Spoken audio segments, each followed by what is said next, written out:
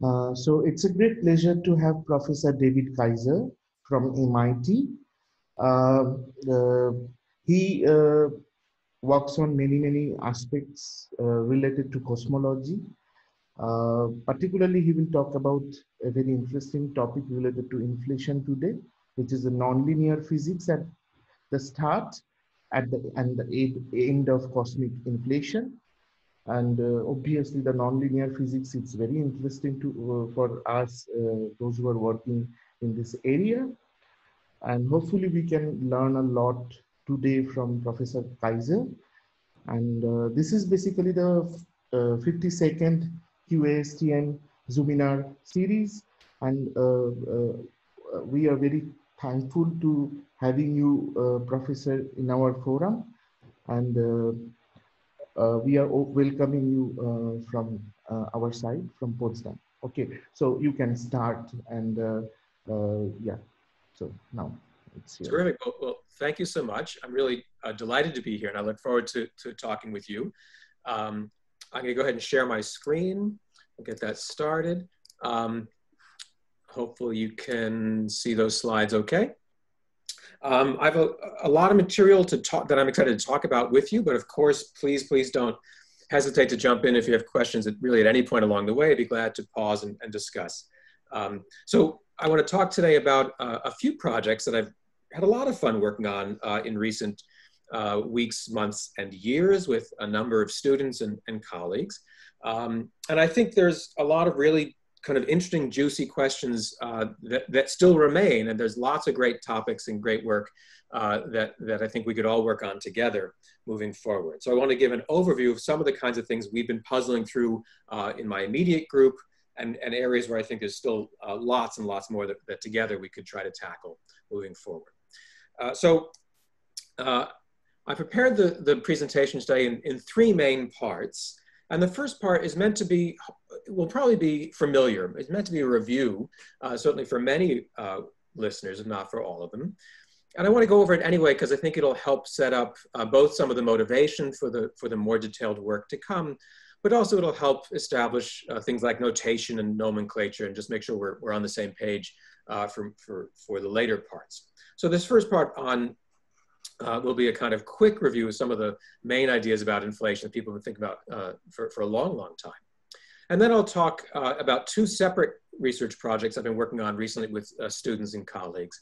The first is trying to understand what might be a kind of before inflation, where we actually have to start thinking quite carefully about nonlinear structure of the dynamics, not just the beautiful, very pristine linearized dynamics that work so unbelievably well in this phase.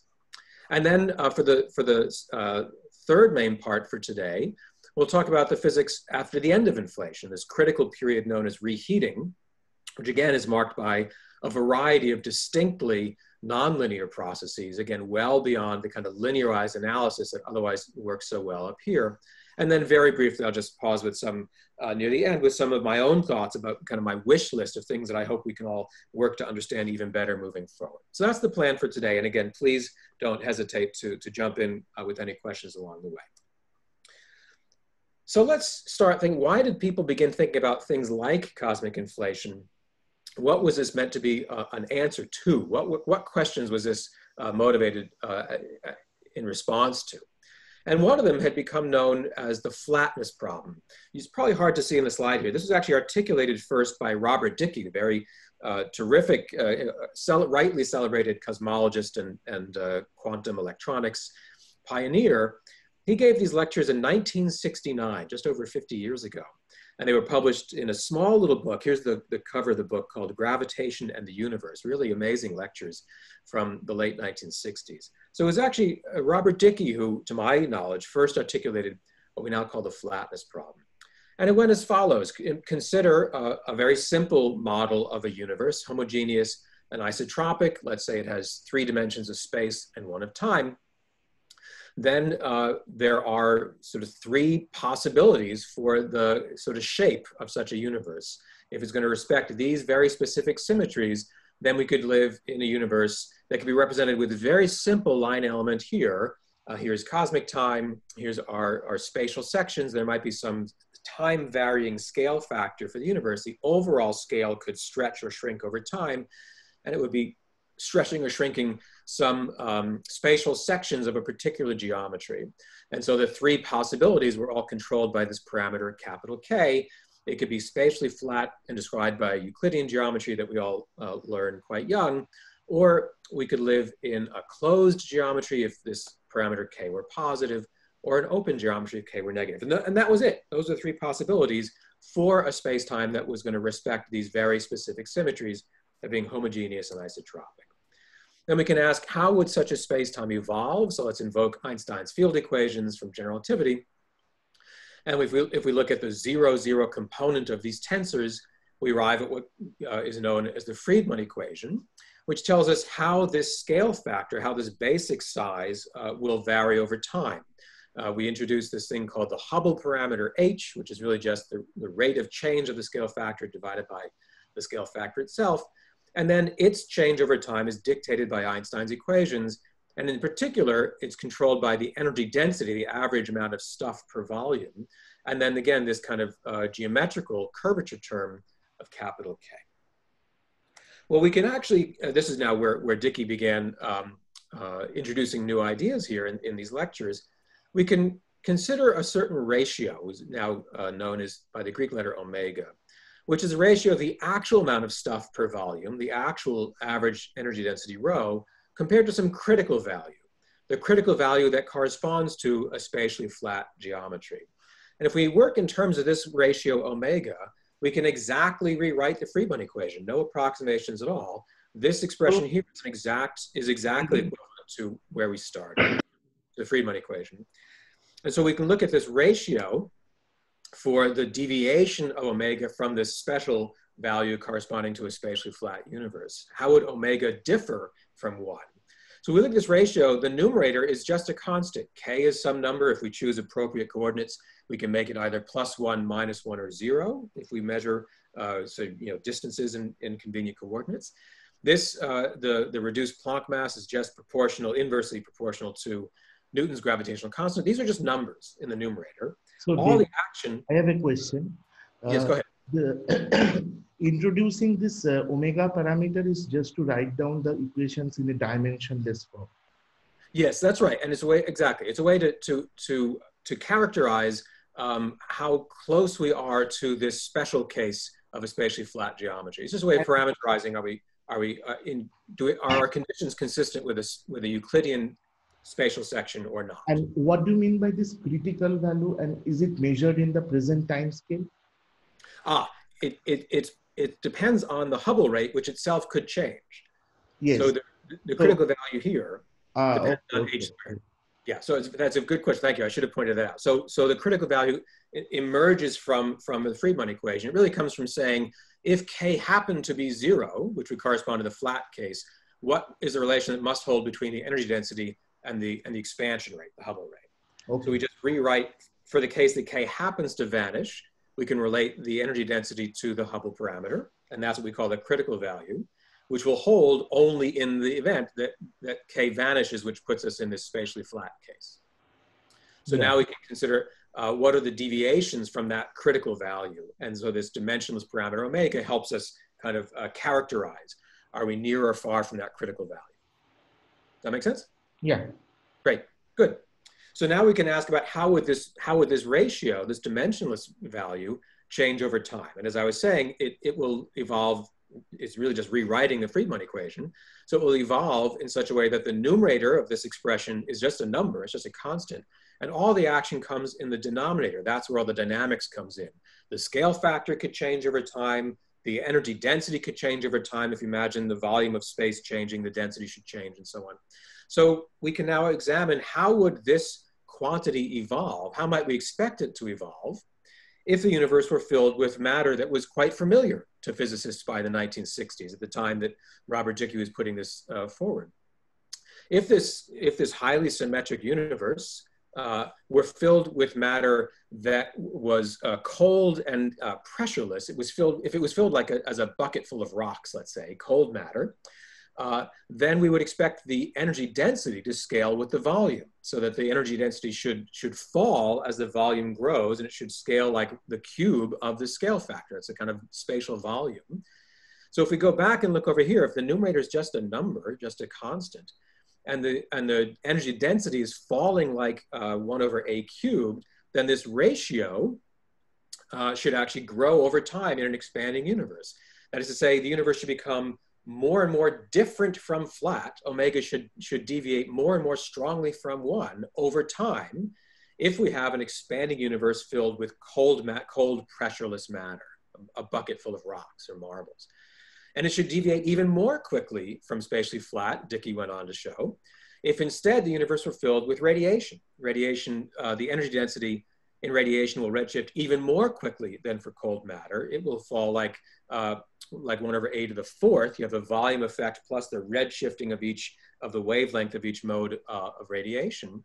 So typically the energy density redshifts even more quickly in an expanding universe for a radiation-like equation of state.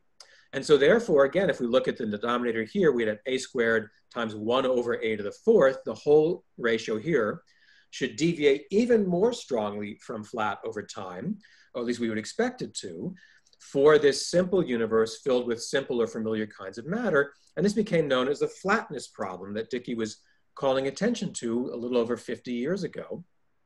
If we see this parameter omega empirically being anywhere near 1 today, if when the astronomers go out and try to measure angles with great accuracy on very large distances, and they find answers that are pretty close to Euclidean type behavior, that would suggest that we're close to an omega equals 1 universe today. How on earth, or how in the cosmos, could that be true if this parameter should have been evolving to be more and more different from flat or Euclidean over time? So after 14 billion years of expansion since the Big Bang, Dickey was asking, why would we see omega anywhere near 1 today? That's an unstable solution to Einstein's equations rather than a point toward which things would flow. That was the nature of the flatness argument. Here's an illustration that Alan Guth made some years ago for a very lovely popular book he wrote, where we can now calculate if omega is within 100% of 1 today, if it's anywhere really between basically a tenth and 2, if we see it anywhere near that today, how close to 1 would omega need to have been at earlier and earlier stages? If it's been flowing away from a value over time, it would need to have been 1 to exponential accuracy at, say, 1 second after the Big Bang. If it's going to be anywhere even in the ballpark, even remotely close to 1 observationally today.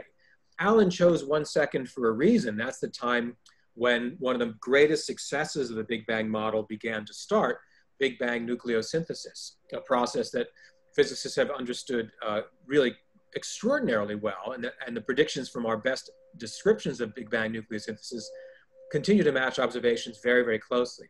So there are some curiosities that remain, but the picture overall is remarkably successful. And so it's fair to say we think we have a pretty good understanding of the physics of the early universe at times of order 1 second. And so at the times when we think we can use ordinary physics to explain things, this parameter, omega, would need to have been fine-tuned to exponential accuracy, about 1 part in 10 to the 16 at that early time, and then have it flow away from that value over time if we're going to see anything even close to omega equals 1 today. So that became known as the flatness problem. So Alan actually happened to hear Robert Dickey lecture on this in the late 70s. This really lodged in Alan's mind, and it was one of the ideas that Alan and others had in mind around 1980 when people began thinking about cosmic inflation. The argument is that if there was a brief, even just a brief period in cosmic history during which the energy density evolved in a very different way, rather than these familiar ways, either cold pressureless matter or radiation, what if, at least for a brief period of time, the energy density scaled in a very different way with volume or with the scale factor? And in particular, what if the energy density were, at least for a brief period of time, nearly constant? What if it evolved very slowly, even as the volume of space expanded? If that happened to have been the case, and we go back to our expression here, this numerator is just a constant, we would have a situation where rho more or less stays constant while the scale factor grows exponentially quickly. This number should become very large, very fast in the denominator. Therefore, this ratio should become very, very small. Omega should be driven dynamically toward 1 if there were a phase during which the energy density stayed nearly constant while the volume of space expanded. And so that was one kind of motivation for these early thoughts about cosmic inflation, was this flatness problem. If we have a period with a different equation of state, a period during which the energy density evolves in a different way as space expands, then maybe we would be driven toward a spatially flat universe. And even as it begins flowing away from that later in time, we would still expect to measure a flat universe today.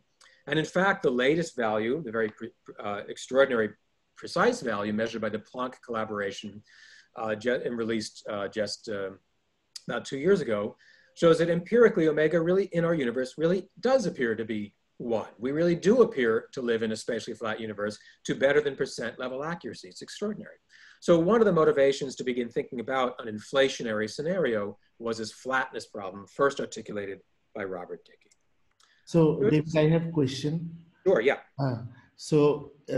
I can understand that when we assume that we start with a homogeneous isotropic universe, FLRW metric is a quite like good metric to start with, but like there are some certain idea called anisotropic inflation. Probably you heard about that. Yes, a little bit. Yeah. Right. So there, what's the idea? They put the anisotropy in the metric or somewhere else? Yeah, so I'm not super familiar with those models, but my understanding is the idea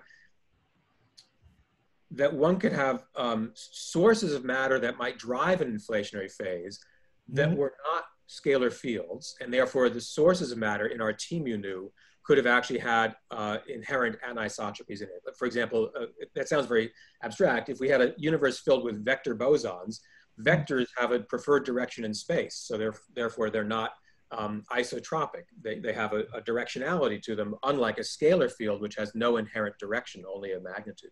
So I think the idea behind some of these anisotropic inflation models is to consider the large-scale impact of sources of matter that might not already respect these symmetries of isotropy, and then ask, do you nonetheless flow toward, on large scales, an isotropic outcome? I think that's the motivation behind some of those models, but I might be missing something. I don't know if you're more familiar with them. Okay.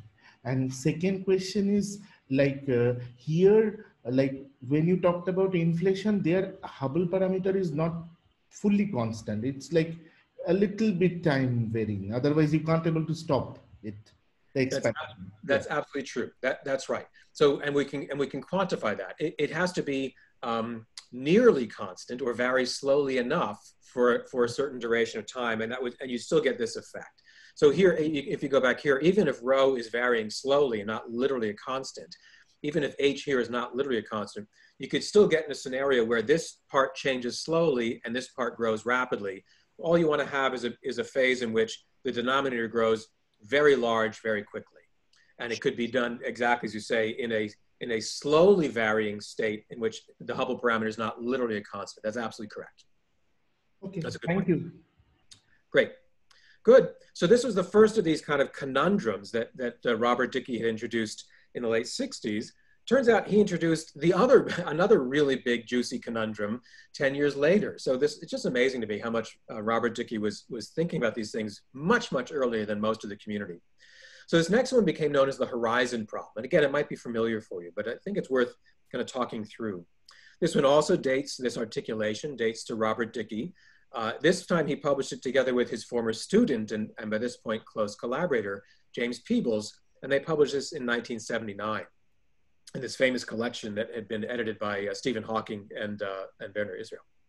So this became known as the horizon problem. We can map the observable universe very conveniently if we work with a conformal diagram. And that is to say, we're going to map not physical distances, but so-called co-moving distances. And so to relate a physical distance that we would measure with meter sticks or kilometers or light years, we relate that to a co-moving distance times this universal scaling factor, if we think about that homogeneous and isotropic model that we're starting from. That's where Dickey was starting from. So there's a universal scale factor that at any moment in time, we can relate a physical distance we measure with meter sticks to a co-moving distance. That's we run along the horizontal. And we measure time with this kind of clever variable clock rate called conformal time. So instead of the cosmic time that appears in the metric that I showed before that we could think of as the time we might measure locally on our watches, we're going to use a more convenient time-like coordinate that takes into account the varying stretching rate of space over time. And so we'll adjust, so to speak, our clock rate. That's called conformal time. And if we do that, that sounds a little confusing, but the benefit is when we map space and time in a conformal diagram, co-moving distance and conformal time, then light rays, which travel along null geodesics of our metric, they once again become very simple. So the price of, or the payoff for using some maybe a little bit unfamiliar coordinates, especially on the time direction, is that then other things become much more simple and familiar again. So now we can map the entire cosmic history very simply on these conformal diagrams. So again, going back to the original argument from Dickey and Peebles, if we live in a universe that started some finite time ago, if there was some big bang after which the universe began to evolve, then sometime later, after certain conditions had to hold, electrically neutral atoms could begin to form, hydrogen atoms could finally stably form and no longer be blasted apart by the hot remnant radiation filling the universe. Then that became known as recombination. The first moment in cosmic history when the universe had cooled sufficiently after a very hot and dense Big Bang, the universe would expand, the contents would cool, and at some calculable moment, using modern values, about 380,000 years after the Big Bang, the universe would first have attained conditions at which electrically neutral, stable hydrogen atoms could form. We call that recombination. It's a bit of a misnomer. It's actually just combination. The hydrogen hadn't been formed earlier. It's not recombination, it's just combination. Anyway, the older name stuck. So at that moment, that's the first time in cosmic history when photons should be free to stream macroscopic distances. Until that time, they'd be stuck in an electrically charged plasma. The optical mean free path would be microscopically tiny. Only once the universe is filled with electrically neutral atoms like hydrogen could photons travel macroscopic distances freely. So this is called the surface of last scattering, another term you'll often find. And it's after that moment, 380,000 years after what we would have called tau equals 0, when these photons can travel freely. We see those remnant photons today in the cosmic microwave background radiation, the CMB, and here's an image given to us from the Planck collaboration. So here's what Dickey and Peebles began to wonder about in this paper from 1979. We sit here, here's our world line. We receive these photons from opposite sides of the sky today and sort of everywhere in between. Those photons are remarkably uniform. The signal of the CMB is uniform, as we now know, to 1 part in about 100,000. Even back in Dickey and Peebles' day, it was known to be pretty uniform. The measurements only continue to improve. And that became a question, a conundrum, because a universe that had a beginning some finite time ago would only be a finite age at the time of at the surface of last scattering, at the time when those CMB photons began their journey, ultimately reaching us much, much later. And yet we were finding remarkably uniform signals across parts of the sky that in this standard Big Bang scenario had never yet had time to coordinate with each other. That's to say the horizon distance, the longest distance even a single light ray could have traveled in the time available between the Big Bang and this emission time was not only finite, it was much, much shorter than the distance across which we presently measure such extraordinary uniformity. This became known as the horizon problem. How come parts of the sky that could never have been in causal contact, could never have exchanged even a single light beam between the Big Bang and the moment when that light was released, how could those regions of the sky have achieved such extraordinarily uniform conditions if the horizon distance at the time of emission was so much shorter than the distance across which we measure uniformity? That was what they called the horizon problem. And so again, if we think about a modified scenario like inflation, this was very much, again, on the minds of some of the early pioneers thinking about inflation back around 1980 and 81. He said, well, what if what we had called the Big Bang was not actually the start of time? What if there had been time we had not yet taken into account on our conformal map? If we kind of unfurl some additional time before what had been known as the Big Bang, some period we might now consider something like inflation, then if we trace these past light cones back further in time, the past light cones from those emission events here at the surface of last scattering, then at some earlier time, those light cones will overlap. And so in fact, any point, any event within the orange region will contain both of these emission events within its own future light cone. So in terms of the causal physics, the horizon distance could now be much, much larger than the distance over which we measure uniformity. And there could now be at least a causally self-consistent accounting for why regions of the sky that seem to have been so far apart might indeed have had coordinated or similar conditions. So it looks like we need a fair amount of real estate. We have to add a lot of conformal time underneath what we would have called tau equals 0 to accommodate these overlapping past light cones. We have to add in almost as much conformal time as between 0 and us today. In fact, we have to add in, it's closer to the time between the time of last scattering and today. So a large amount down here in conformal time. But remember, conformal time is a kind of funny coordinate. In terms of cosmic time, the time we might measure on our wristwatches, this is actually a blindingly brief additional period of time that's required to address this horizon problem. In terms of cosmic time, it would require a tiny, tiny fraction of a second of additional time here on the tau axis to accommodate the causal structure. If during that very short blip of time, the scale factor, the basic size of the average distance between any two objects, had grown exponentially. So if there were a period of accelerated expansion, a brief period of accelerated expansion, during which the scale factor grew exponentially by something like 60 e-folds, that's roughly 10 to the 27 or so. If it grew that quickly in this short blip of time, then we would have at least one self-consistent way to address this horizon problem. That was another early motivation for these inflation models. A last kind of payoff, another really important idea that came from thinking about a modified early history of our universe, had to do with large-scale structure. This one was not actually on the inflation theorists' minds at first. It was something they came around to recognize soon after these first models of inflation had been introduced. And again, they were returning to, in many ways, a much earlier challenge or open question. So then as now, astronomers have been able to observe a very robust structure in the universe across a really remarkable range of length scales. We live in structured areas today. The worlds we move through are not homogeneous and isotropic. We have dense cities and less dense rural areas on human scales, meters and kilometers.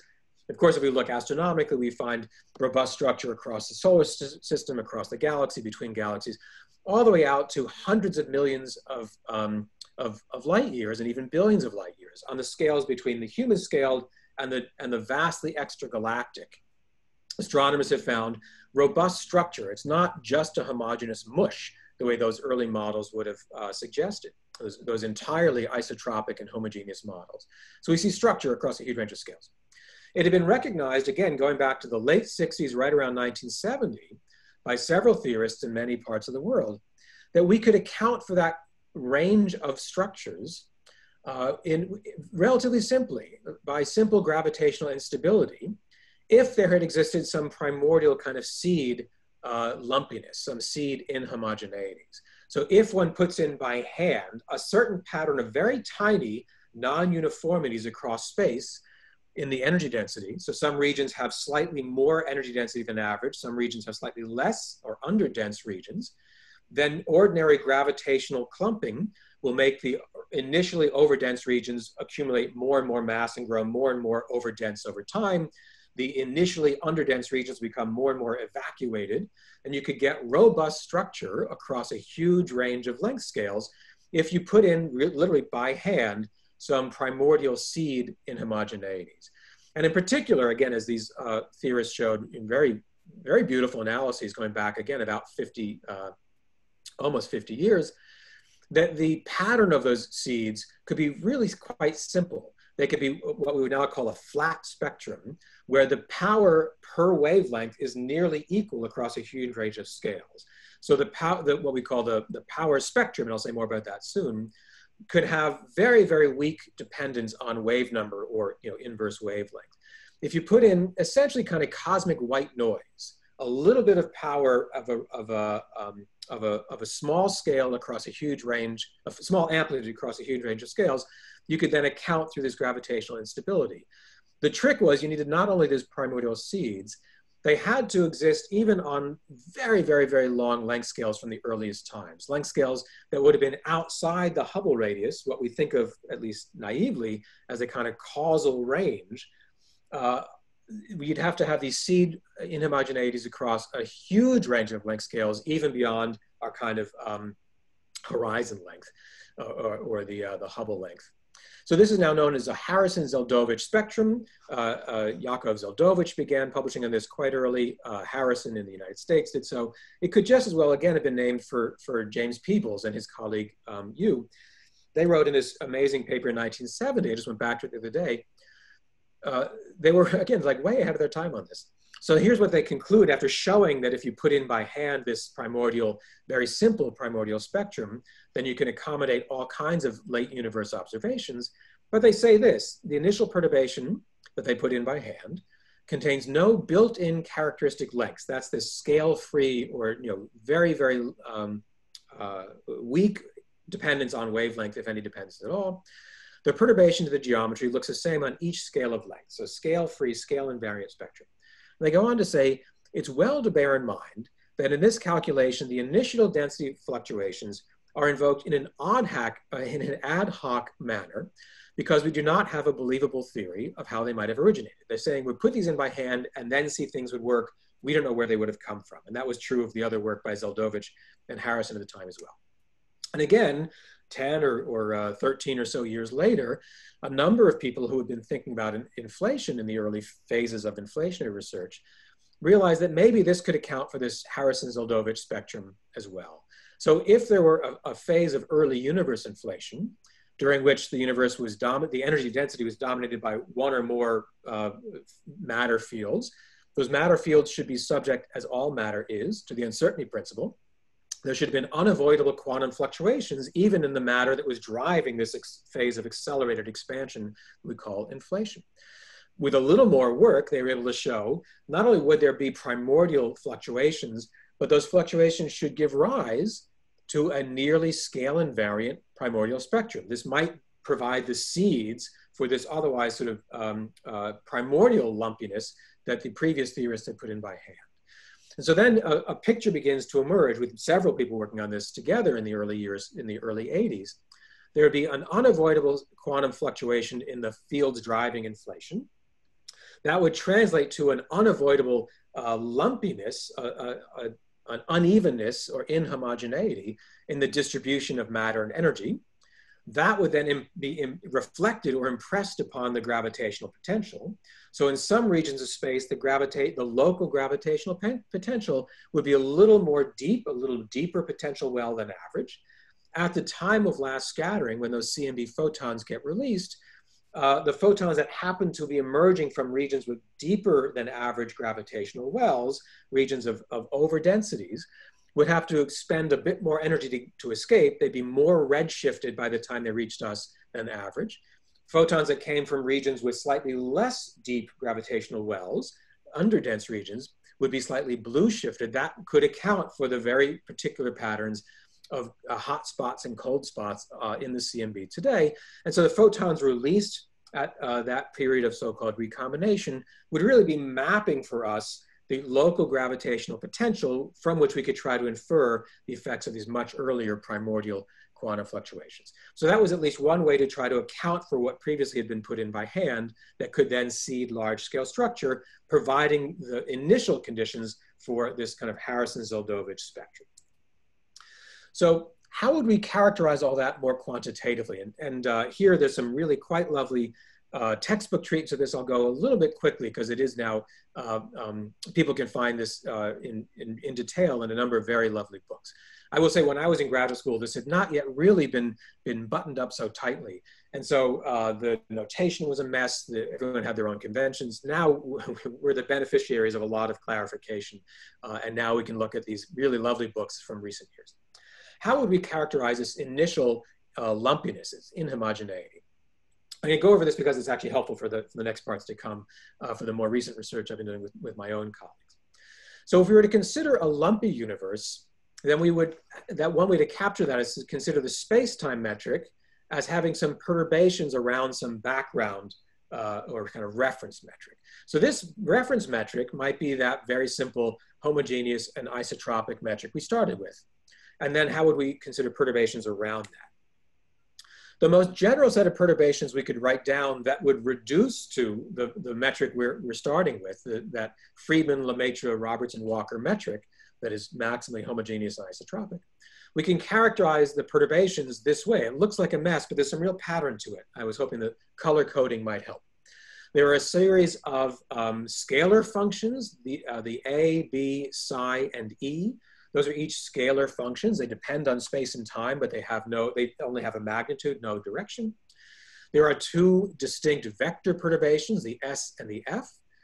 They also vary in space and time, and they have an actual directionality to them. And then a series of tensor perturbations, little h. Now, to get the accounting to work, each of these vector perturbations must be transverse, they're divergenceless. Likewise, the tensor perturbations here in this schematic have to be both transverse and traceless. And if we do that, then we get the counting to work out. The number of physical degrees of freedom we're aiming for is 10. We're trying to characterize a 4x4 symmetric matrix. We can represent our space-time tensor in 3+1 dimensions as a symmetric 4x4 matrix. Symmetric 4x4 matrices have exactly 10 independent degrees of freedom. So we better make sure our perturbations here don't give us more degrees of freedom than those 10. And in fact, we get just the right number. We have 4 scalars, each of which contribute 1 degree of freedom. We have 2 vectors, but each subject to a constraint. So each of these 3 vectors only contributes 2 degrees of freedom because they have to obey this transverse condition. So that's 2 vectors of 2 degrees of freedom each.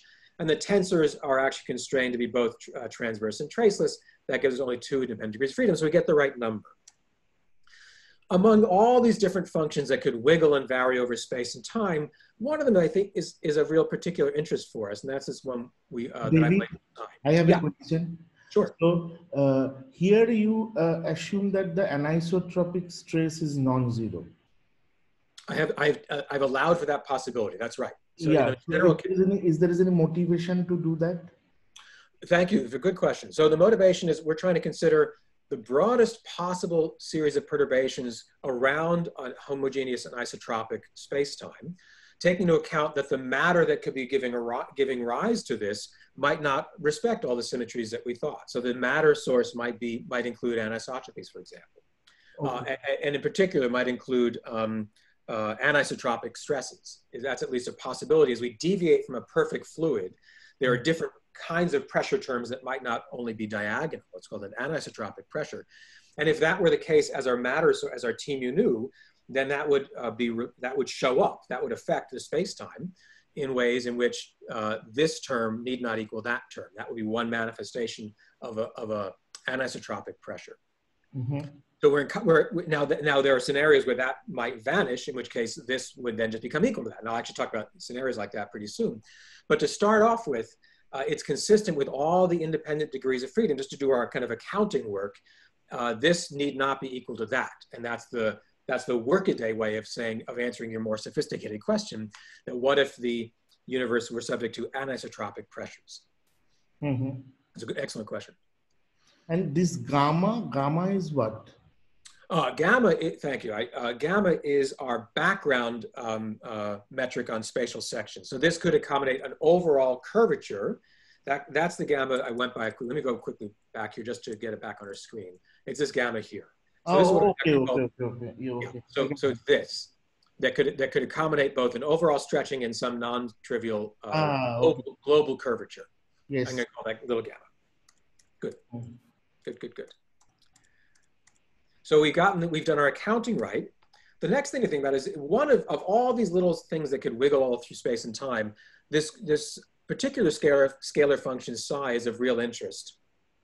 If we calculate the Ricci scalar on spatial sections, so the Ricci scalar on the spatial hypersurfaces, it's actually proportional just to psi. Of all the things that are wiggling here, the scalar curvature on spatial sections is proportional to psi. So we can think of psi really as the kind of curvature perturbation, or at least is capturing that kind of information for us. So we want to, what are ways to zero in on that particular perturbation psi? Moreover, if we're only working to first order in these tiny perturbations, if we're only working to first order, then these different kinds of perturbations decouple from each other. That's to say, the evolution of each of these scalars, A, B, psi, and E, is independent of the evolution of either the vectors or the tensors and vice versa. So dynamically, these different kinds of perturbations decouple at linear order if we only expand to first order in perturbations. So we're curious about this psi, and if we only care about first order perturbations, the evolution of psi, the dynamics of psi, will not depend on either the vectors or the tensors and vice versa. So we've gotten the right number of degrees of freedom. We've accounted for all kinds of scenarios and we have the right number of functions to track, but we still have a redundancy. And again, this might be quite familiar, but it's Sorry, David, one more. Sure. I think this shouldn't be gamma. This should be delta ij, because you have taken a square outside. But if there were a spatial curvature, it wouldn't just be a delta. If there were a global curvature, if we're expanding, I could be perturbing around a spatially open universe, and that would be captured in the gamma here. Now, but when you have introduced in the first, in the previous slides, there you have taken gamma ij dxi dxj. I'm sorry, say that last part again?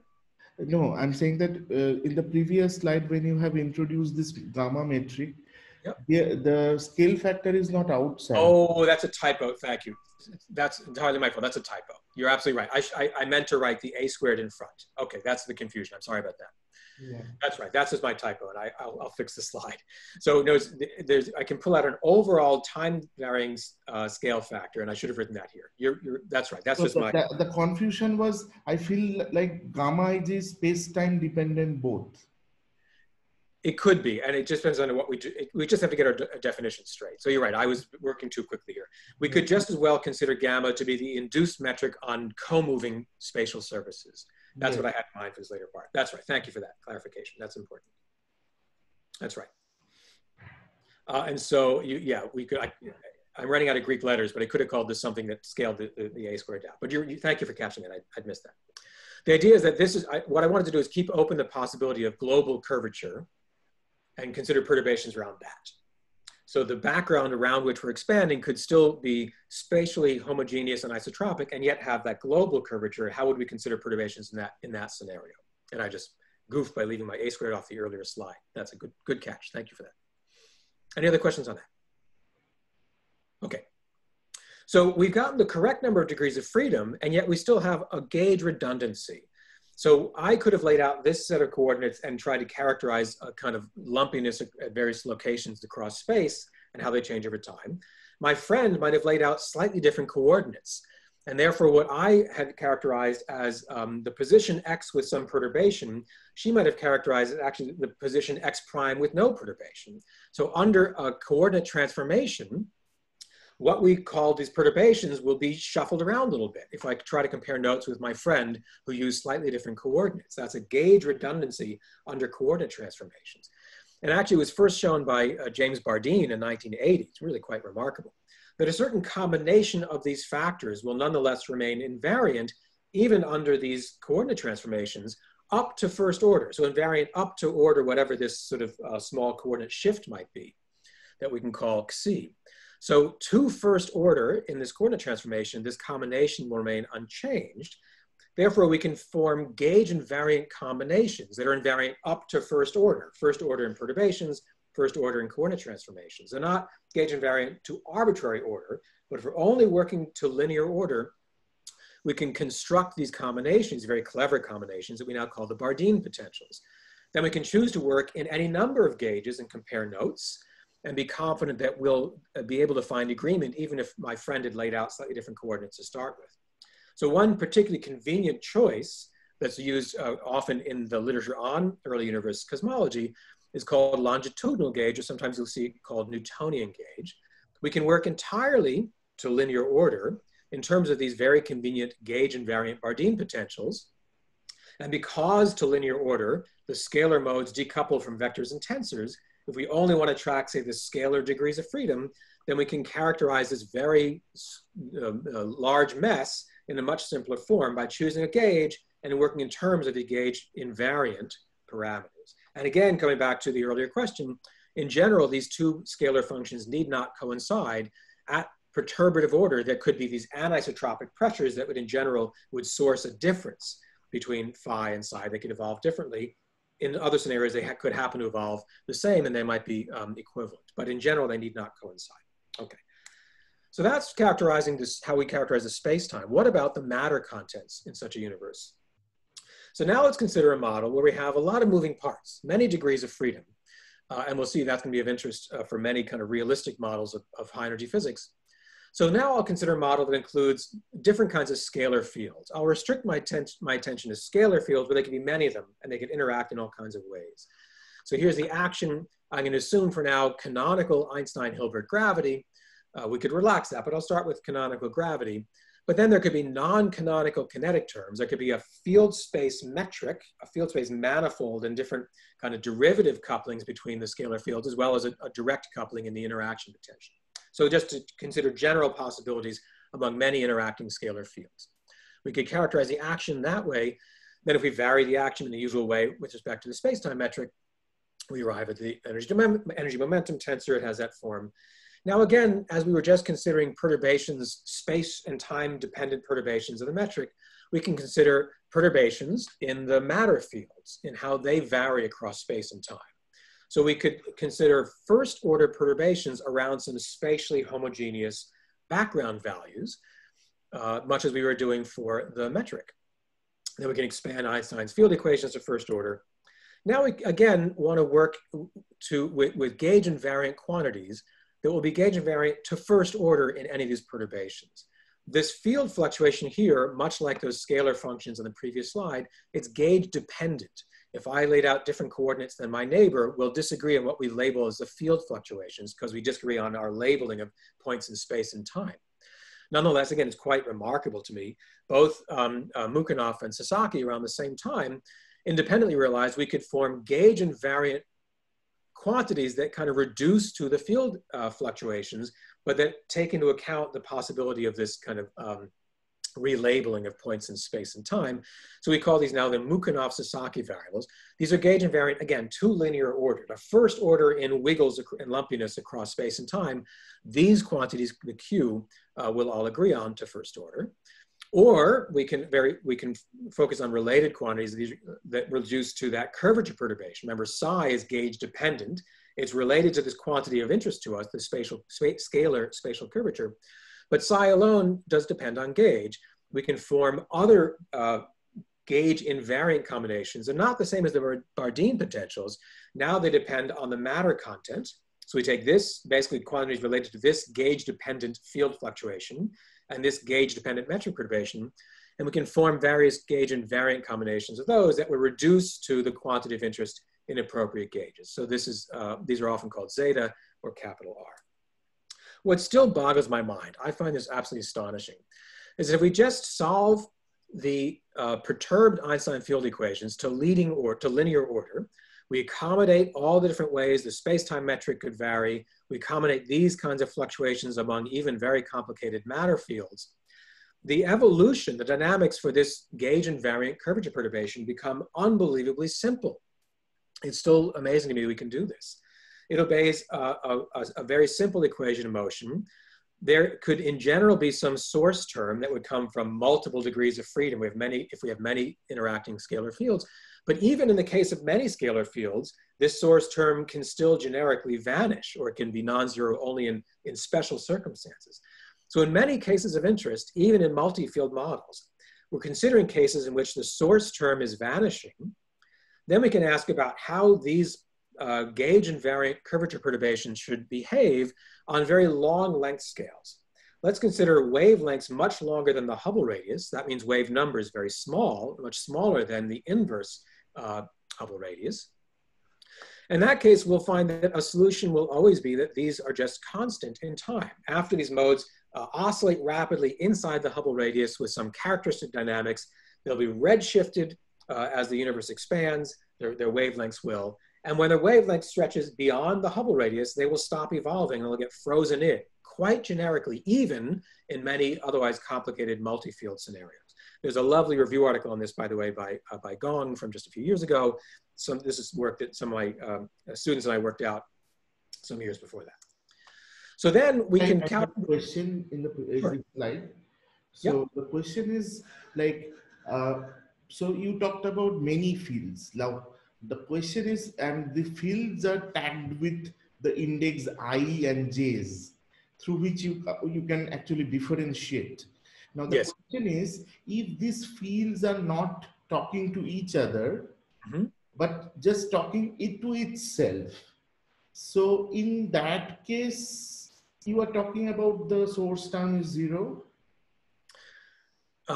Yes, in general, that would be the case. The source term will be non-zero. Why I'm pointing this particular scenario is called the inflation or something like that. That's right. That's one scenario. But the case in which the source term will vanish is actually much more general than just the so-called inflation. In fact, you can have very highly complicated interactions among the scalar fields. They could be directly coupled here. They could scatter off each other in the interaction potential. They could have all these non-canonical kinetic terms that could couple one to the other.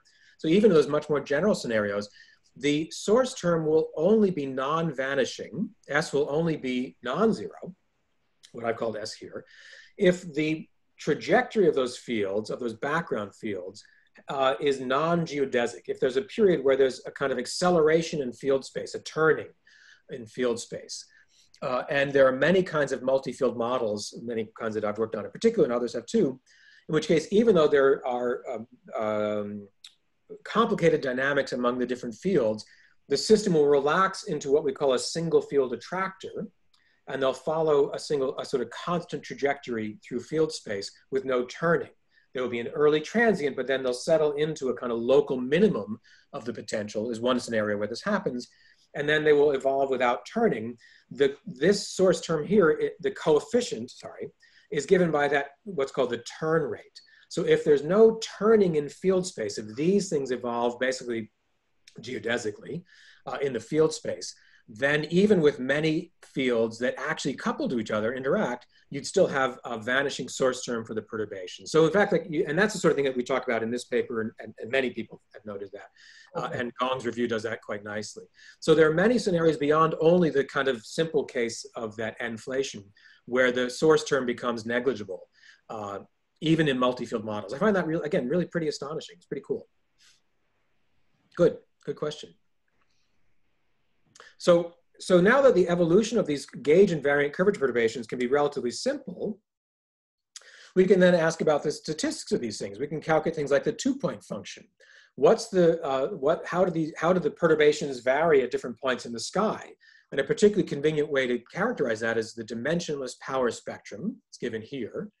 That's really saying what's the power per logarithmic interval k as we look at different points in the sky. Now, again, for many, many families of inflationary models, we can calculate the dynamics of these perturbations R. I just showed you what the wave equation is actually pretty simple for individual modes R. And therefore, we can calculate the dimensionless power spectrum pretty straightforwardly. And for a wide class of models, the answer takes this sort of form. It's basically a power law in wave number k with some amplitude that's set by the scale of both the Hubble radius and how quickly the Hubble radius was changing at the time that modes first crossed outside the Hubble radius. So there's an amplitude that's fixed by the time during inflation when those modes crossed outside the Hubble radius, and then the possibility of a kind of spectral tilt. And then the amplitude that we measure on the sky of the anisotropies is basically given by, is directly related to the power, the average power. And we can see from the fact that these wiggles are very tiny on the sky, 1 part in 100,000, that the average power in these modes really is perturbatively small. This is a nice self-consistency check that working only to linear order in these perturbations is a reasonable thing to do if we want to characterize things like the primordial spectrum. This really does appear to be well-controlled linear physics, linear order in these spatially varying perturbations. And then that feeds into that, those are the initial seeds for that primordial spectrum. And then you can evolve that through all the gloriously juicy physics at the time of recombination, Thomson scattering of electrons, of photons off electrons, a baryon acoustic plasma of the baryons kind of being hammered by some coherent large-scale perturbation and ringing. And that's what gives rise to all the complicated peaks and valleys of these now very famous plots. It's the ingoing nearly flat, nearly scale invariant kind of initial hammer, the initial strike of those coherent, very long scale perturbations that sets in motion all the bumps and wiggles, or that would be consistent, I should say, with all the bumps and wiggles of these impeccably measured now peaks of the CMB spectrum, from which then the Planck collaboration can infer best fit values for this primordial spectrum. We really do seem to live in a universe with vanishing spatial curvature. This is called the spectral index, the tilt of this, the power per wavelength, really seems to be very close to flat, but not identically flat. In fact, it's about 8 sigma away from being exactly flat. We can now measure that, the Planck team and other teams can measure that spectral index remarkably well. The perturbations are nearly adiabatic, they are nearly Gaussian. We can talk about those details. And again, this is handled, treated in lovely detail by some very nice modern monographs. But the point is, pretty simple linear physics enables us to account for this amazing amount of real recent data because the primordial power spectrum is usefully characterized quantitatively at linear order. So that was a kind of triumph of the familiar, of what's familiar to many folks. So, I have 2 questions in the previous slides. Sure, yeah. So since you have now the handle with the Mukhanov-Sasaki equation, so you can actually know that either numerically or maybe analytically the exact form of the curvature perturbation RK. Okay, so since you know RK, you can directly calculate the power spectrum. Okay, now my question is then why you are assuming a power law form? Like, because taking the derivative of the spectrum, you can actually calculate the tilt. But once I say in this power law form, isn't it we are losing a little bit of information there? Because go ahead, yeah. And also the thing is, during this like parameterization, it might happen that your spectral tilt is also scale dependent a little bit. Yes, that's right. That's right. So excellent question to clarify. So this is the leading order result. I should say there could be kind of derivatives of, there could be K dependence of the spectral index, and you can calculate what that would be expected to be and so on. So I didn't put in the power law by hand. This is the leading order result from calculating the evolution of quantized perturbations in this gauge invariant way to linear order in perturbations. And so what I find astonishing is that we solve this equation for particular models, that we have ideas about the dynamics here and the way that these fields evolve and so on. Model by model, we can calculate the theoretical prediction for this power spectrum. And this is indeed the leading order. We can look at subdominant terms.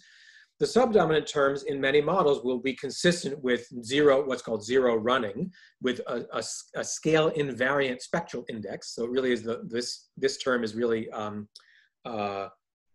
is the kind of quantitatively dominant term. Likewise, for here, the actual value for H and epsilon at a Hubble crossing could vary by the dynamics of the model. Those are things that one can calculate sort of model by model. But across huge ranges of these models, the spectra will relax to this form to leading order, and you can then calculate corrections to next to leading order and so on within this controlled expansion. So that's a good point. I was just trying to say the dominant contribution from our ingoing first principles model will generically take this form. And then you can check to see, you can constrain model parameters. If a particular model predicted too strong a running of the index, then that would be in tension with this data, for example. So what's wrong with that model that it can't match the data and so on. So you can actually turn it around and use this extraordinary fit and the constraints on it. I didn't put down the constraints on the running, though it's consistent with 0. Then you can say, well, if your model predicts too strong a running, that, you know, too bad for your models, and so on. So you can have a real dialogue with really robust, high precision data and this kind of first principles modeling. So really it's a conversation back and forth, which I find, again, kind of astonishing. Yeah, I want to point one more thing here. Sure. So as you see that for the large values of the L, the error bar is very, very small. Okay, now the problem is if you try to fit your model, you may get a lot of models are coming within this fit. Now it may happen that this running may distinguish between different types of models. Yes, oh, in general it could. The trouble is empirically the running is so tightly constrained that it's very hard to tweak the running and have all the other points stay reasonably compliant, right? Yes. So it's very, so that's it. And what, again, what you're pointing to is I think a really exciting development that we've all reached in the field. When I was in graduate school in the 90s, we couldn't do any of this stuff. Yes. So, you know, when I was, I had a picture, let me show very quickly. It's a great point. Let me just take a moment to linger on this. We have 3 generations of satellite-based measurements of the CMB, let alone many, many very cool ground-based measurements. I was a senior in college. I was an undergraduate when the COBE results were released. And they could measure that there were perturbations and they could barely measure anything beyond that. And that's not a knock on them. This was, you know, 1980s, 1990s technology. Yes. 10 years later, WMAP released its first data, and there was an improvement by a factor of about 30 in the angular resolution of the sky. They could now measure really the perturbation spectrum, even on very short angular scales. That's the large multipoles, large L you were just pointing to. 10 years later, the Planck team released their results with about another improvement of roughly a factor 30 in angular resolution. I was starting grad school and we had this to work with, right? Like take off your glasses and squint. That's the resolution we had. If you have as bad eyesight as I do. Yes. By the time, you know, WMAP released its first data in 2003, it's like, oh, there's really data there, right? There's really a pattern. You can do real statistics on those lumps and wiggles. And if your model says you're way out of compliance at small scales, now we know what the pattern is of those small scales. And then 10 years after that, starting in 2013, most recent data released 2018 with the Planck satellite, you know, there's literally not much wiggle room left. You think about these wiggles at the small angular scales, the high multipoles. This is extraordinarily constraining. So I started this business with like, oh, you better get the first peak, you know, squint, see a first peak. Now you have like 7 subsidiary peaks. So that makes it, I think, fantastic. I think that's unbelievable that we are so kind of rigidly constrained by these kinds of data sets now. And of course, it's more than just the CMB, though this provides a remarkable amount of information. So you can play the games of saying, let me put in a model that has a little more running, say, of the spectral index. That might match something here, but is just as likely to throw you out of compliance here or vice versa. So that's where we get really,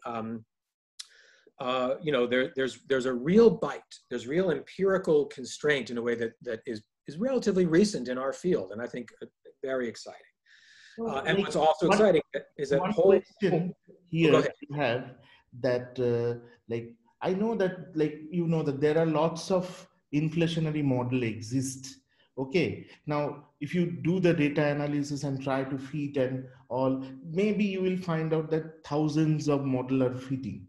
Now my question is, like, what we can do, like how you can say that which one is good or which one is bad, like that point is a little bit like, because we don't have any handle with the tensor modes. That's right. Well, we have a handle. We know that if certain models predict too much, then those are in trouble. Yeah, so I'm not talking about those things. Yeah, but like, yeah. No, it's a great point. Again, so there are families of models that give very similar sets of predictions. Yeah. And at the present moment, it's difficult to see how to distinguish among them empirically. And there are ways, but they get pretty subtle. And other models that are really clearly in tension with the data. So that's an enormous progress. If you look at where we've come from, that's a lot of progress, but we're not done. So this general form is not that every single model fits that form, but many of them will kind of relax to that kind of attractor form, which itself I find very interesting. And then there are things like, well, maybe there's a tiny fraction of what's called isocurvature modes that are consistent with the data, though not directly detected. Different models predict different amounts of that. Are you within constraints? And if so, could next generation measurements tell them apart? Likewise with something called non-Gaussianity. So there are other ways just within the CMB to further try to disambiguate predicted signals from different kinds of models. And it's something I've worked on quite a bit with my own group, and many people around the world work on that. So partly it's saying with next generation measurements that can drill down on some of these parameters, not just tensor scalar, which is very important, but also some of these other characteristics, even of the TT spectrum itself and the other cross correlations. Are there things that are at the moment consistent with zero with the error bars of the data, but that 10 years from now might actually be clearly measurable in the way that these peaks never used to be measurable, but now they are. So that's part of the kind of next phase to say, what other features are predicted by this kind of model, this family model, this specific model in this parameter range? Might there be further ways, just as we've done with the CMB to date, to distinguish among those? And I think that's really important. And I think we have the feasibility to do it now, partly because so much of this still is within a linearized regime. We have robust theoretical tools with which to address those questions. And I think that, again, is something to celebrate. That's really great. And so we have the work to do. Very impressive next generation experiments, not just including CMB, some other sort of three-dimensional large-scale structure surveys that could be helpful as well, constraints on the matter power spectrum as well as CMB. So there's lots of work still to do. I think that's an optimistic answer. We're not done. Yeah. No, but yeah, I can understand, but like, I just want to point this. Yeah, no, you're right. And again, it's sort of like the glass is, I don't know if it's half full or half empty. No, a lot of people ask me so you guys deal with a lot of models. Which one is better? Can you able to tell me? Right. And so, I tend to think of inflation as a framework, and then there are models that could have realized a phase. Inflation means, was there a period during which the scale factor accelerated in its expansion? That's a very general statement. Then we can ask, is there one or other physical instantiations that would give rise to that? If so, what else would you hope to see on the sky, and can we better characterize it? But inflation is a kind of, as I think about it, is a mechanism, a hypothetical mechanism. We don't know that it happened, but it would be consistent with many things that otherwise seem to line up. So was there a period of accelerated expansion? Maybe, maybe not. If so, what were the mechanisms, the particular models and parameter ranges that could have given rise to that? And then could we further constrain or those, or rule out some possibilities and so on? So that's how I tend to think about that question. Yeah. Okay, thank you very much. It was great questions. Thank you. So this is now just in a nutshell, where have we gotten to? We now have over 30 plus years or 30 years of really careful research. We can now write these kind of cartoons. We can boil it down, say there are many kinds of observations are at least consistent with the following hypothesis. That is, for a brief period in early cosmic history, there was a phase in which the energy density varied slowly. The Hubble radius changed slowly compared to its kind of average value. That's consistent with this kind of quasi-de Sitter or accelerated expansion. Fluctuations during that period are unavoidable. Quantum fluctuations of any matter field should exist. We can study in great detail how they would get amplified and stretched. And we can do all that in a gauge invariant way to linear order. That's we should celebrate that. That's a great triumph. But now we have all these other questions. We have lots of other questions. What might have happened before this period of inflation? Could we characterize that? And what would happen after the end of inflation? So let me talk next, and maybe this is what I'll get to. I'll spend a while on this next part about the onset of inflation. How might we try to characterize that quantitatively? And that, as I will shift to next, forces us to go beyond linear order. Likewise, trying to understand the end of inflation during this period called reheating. So there's all this really juicy, really hard, but really cool, interesting nonlinear physics that would kind of bookend this otherwise very, I think, very lovely linearized analysis that we can now do for the period during inflation itself. So let me turn to what some students and colleagues and I have been looking at for try to understand the onset of inflation with what we hope to be some generality. So one question is that's been long asked in the literature is, does inflation itself require fine-tuned initial conditions? Inflation was put together to try to address certain kind of fine-tuning questions, flatness and horizon and origins of structure. But does inflation itself require some kind of special conditions? And in particular, the way this question then was kind of refined throughout the 1980s in particular, was does inflation require an initial patch of space-time to be more or less free of these lumps? Do you need a kind of unusually or unnaturally smooth patch across some long distance, some distance of order the Hubble radius, in order for inflation to start? And I have to say, my colleague, my mentor, Robert Brandenburg, who was on my dissertation committee many years ago, Robert was among the first to really take this question seriously and try to answer it very carefully and quantitatively. And so this is an example from one of his own early numerical papers from the 80s. So the earliest efforts were to study 1+1 dimensional numerical relativity. Remember, in the 1980s, that's what kind of computers could handle. This was, again, not their failure of imagination, but the tools available were really quite different compared to today. So Robert and others started asking this question: could you simulate the onset or the non-onset of inflation among initial conditions where you have these space-time inhomogeneities that could interrupt the flow into inflation? And frankly, the results were ambiguous. Some analyses said yes, inflation could fail to start. Others said no, it'll start anyway. And that really came down as much to computing systematics as much as anything else. There's a really valuable review article that summarizes a lot of that 1980s work. The review article itself came out sooner than that. Robert wrote a really nice brief review article on this much more recently, and then even more recently is a very nice review of some of this from my friends and colleagues just from last year.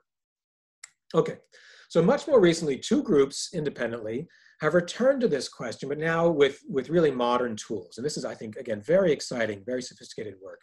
One group led by William East, the other group led by Katie Clow. Katie's group's been especially active in this, continuing to study it.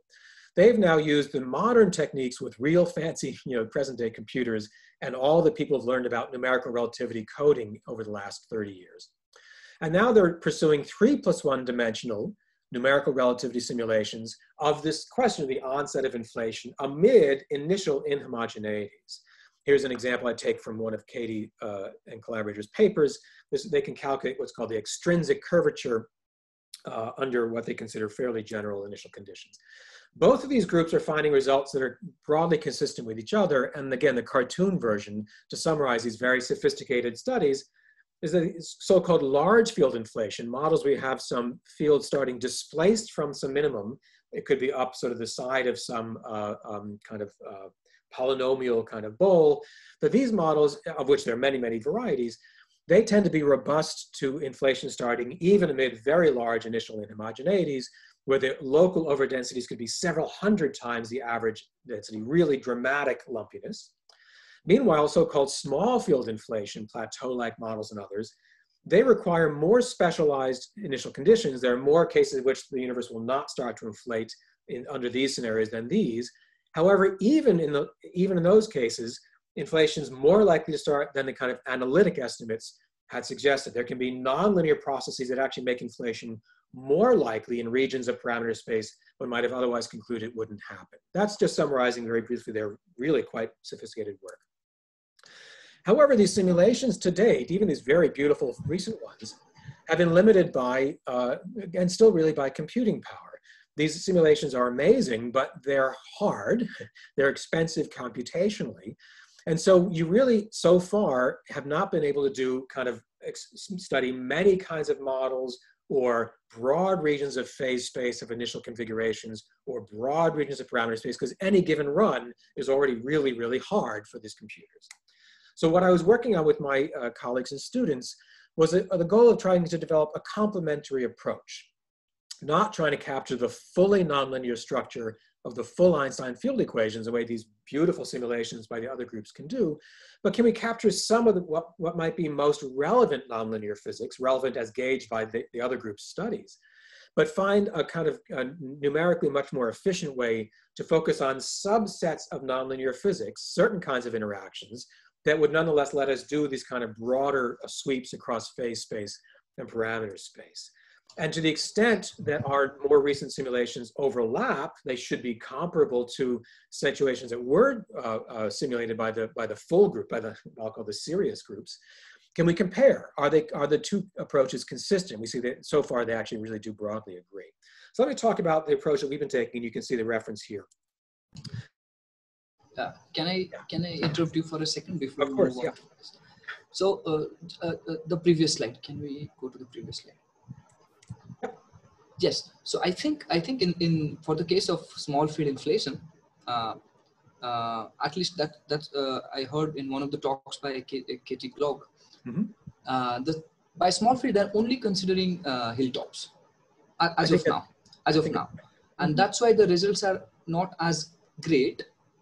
Like the generality of initial condition is not as great as possible. If you take a usual plateau, which continues for a long time, yes, I think you will still get a pretty good generic initial condition leading to inflation. Thank you. That's a great comment, and I agree. And in particular, I think that only makes more clear the other point I was making. It's consistent with what I was saying, that these simulations are really computationally expensive. They're cool. I mean, they're amazing. But they're really hard. You can't do an unlimited number of them. And so they've been studying particular models in limited ranges of parameter space and phase space. And that's consistent with exactly what you're saying. They haven't yet been able to do the kind of broad characterization that we can do with linearized physics. Just as we were saying a moment ago, we can compare a gajillion inflationary models with the CMB, or half a gajillion. We compare lots of them, right? But it's much harder when we have to get into the real nitty-gritty of nonlinear physics. We're limited so far in the types of models and even the parameter space of a given model to give this kind of really detailed treatment to it. And I think that's exactly what you're pointing out. I agree with you. I think that's a thank you. No, thank you. It's an excellent point.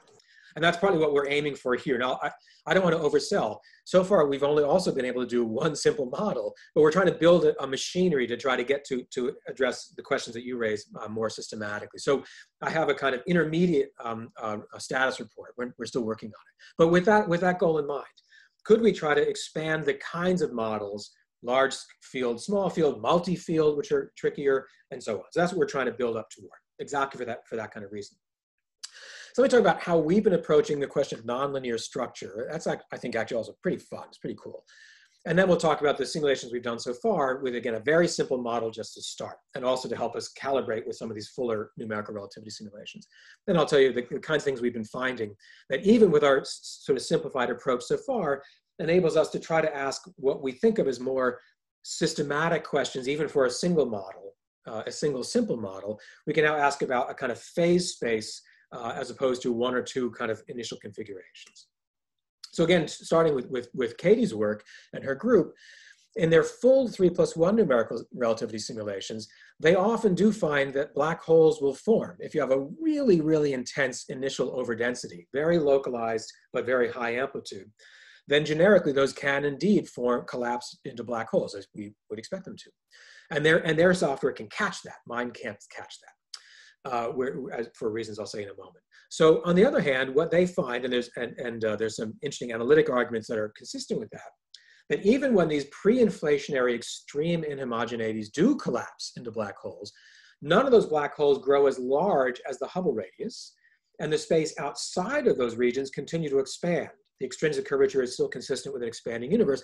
So in a sense, the density of these very, very pre-inflationary, very early black holes, if they were to form, the density gets diluted, and even in these full simulations, that does not interrupt the overall flow of some larger region of space-time, some Hubble region flowing towards inflation. So that gave us license, frankly. We took that as a sign to say our code would never catch those extraordinary nonlinear physics of black holes, and maybe we don't have to, because they form, they got diluted, and in the full simulations, they don't seem to disrupt the flow of a Hubble patch into an inflationary behavior. So that was one example that gave us kind of license. There's another thing that comes up, coming back to this question of gauge subtleties. I mentioned earlier in that first part that if we only work to linear order and perturbations, we have this really very beautiful gauge invariant formalism. It's only gauge invariant to first order, right? That's a lot, but that's not, it doesn't help us for strongly nonlinear physics.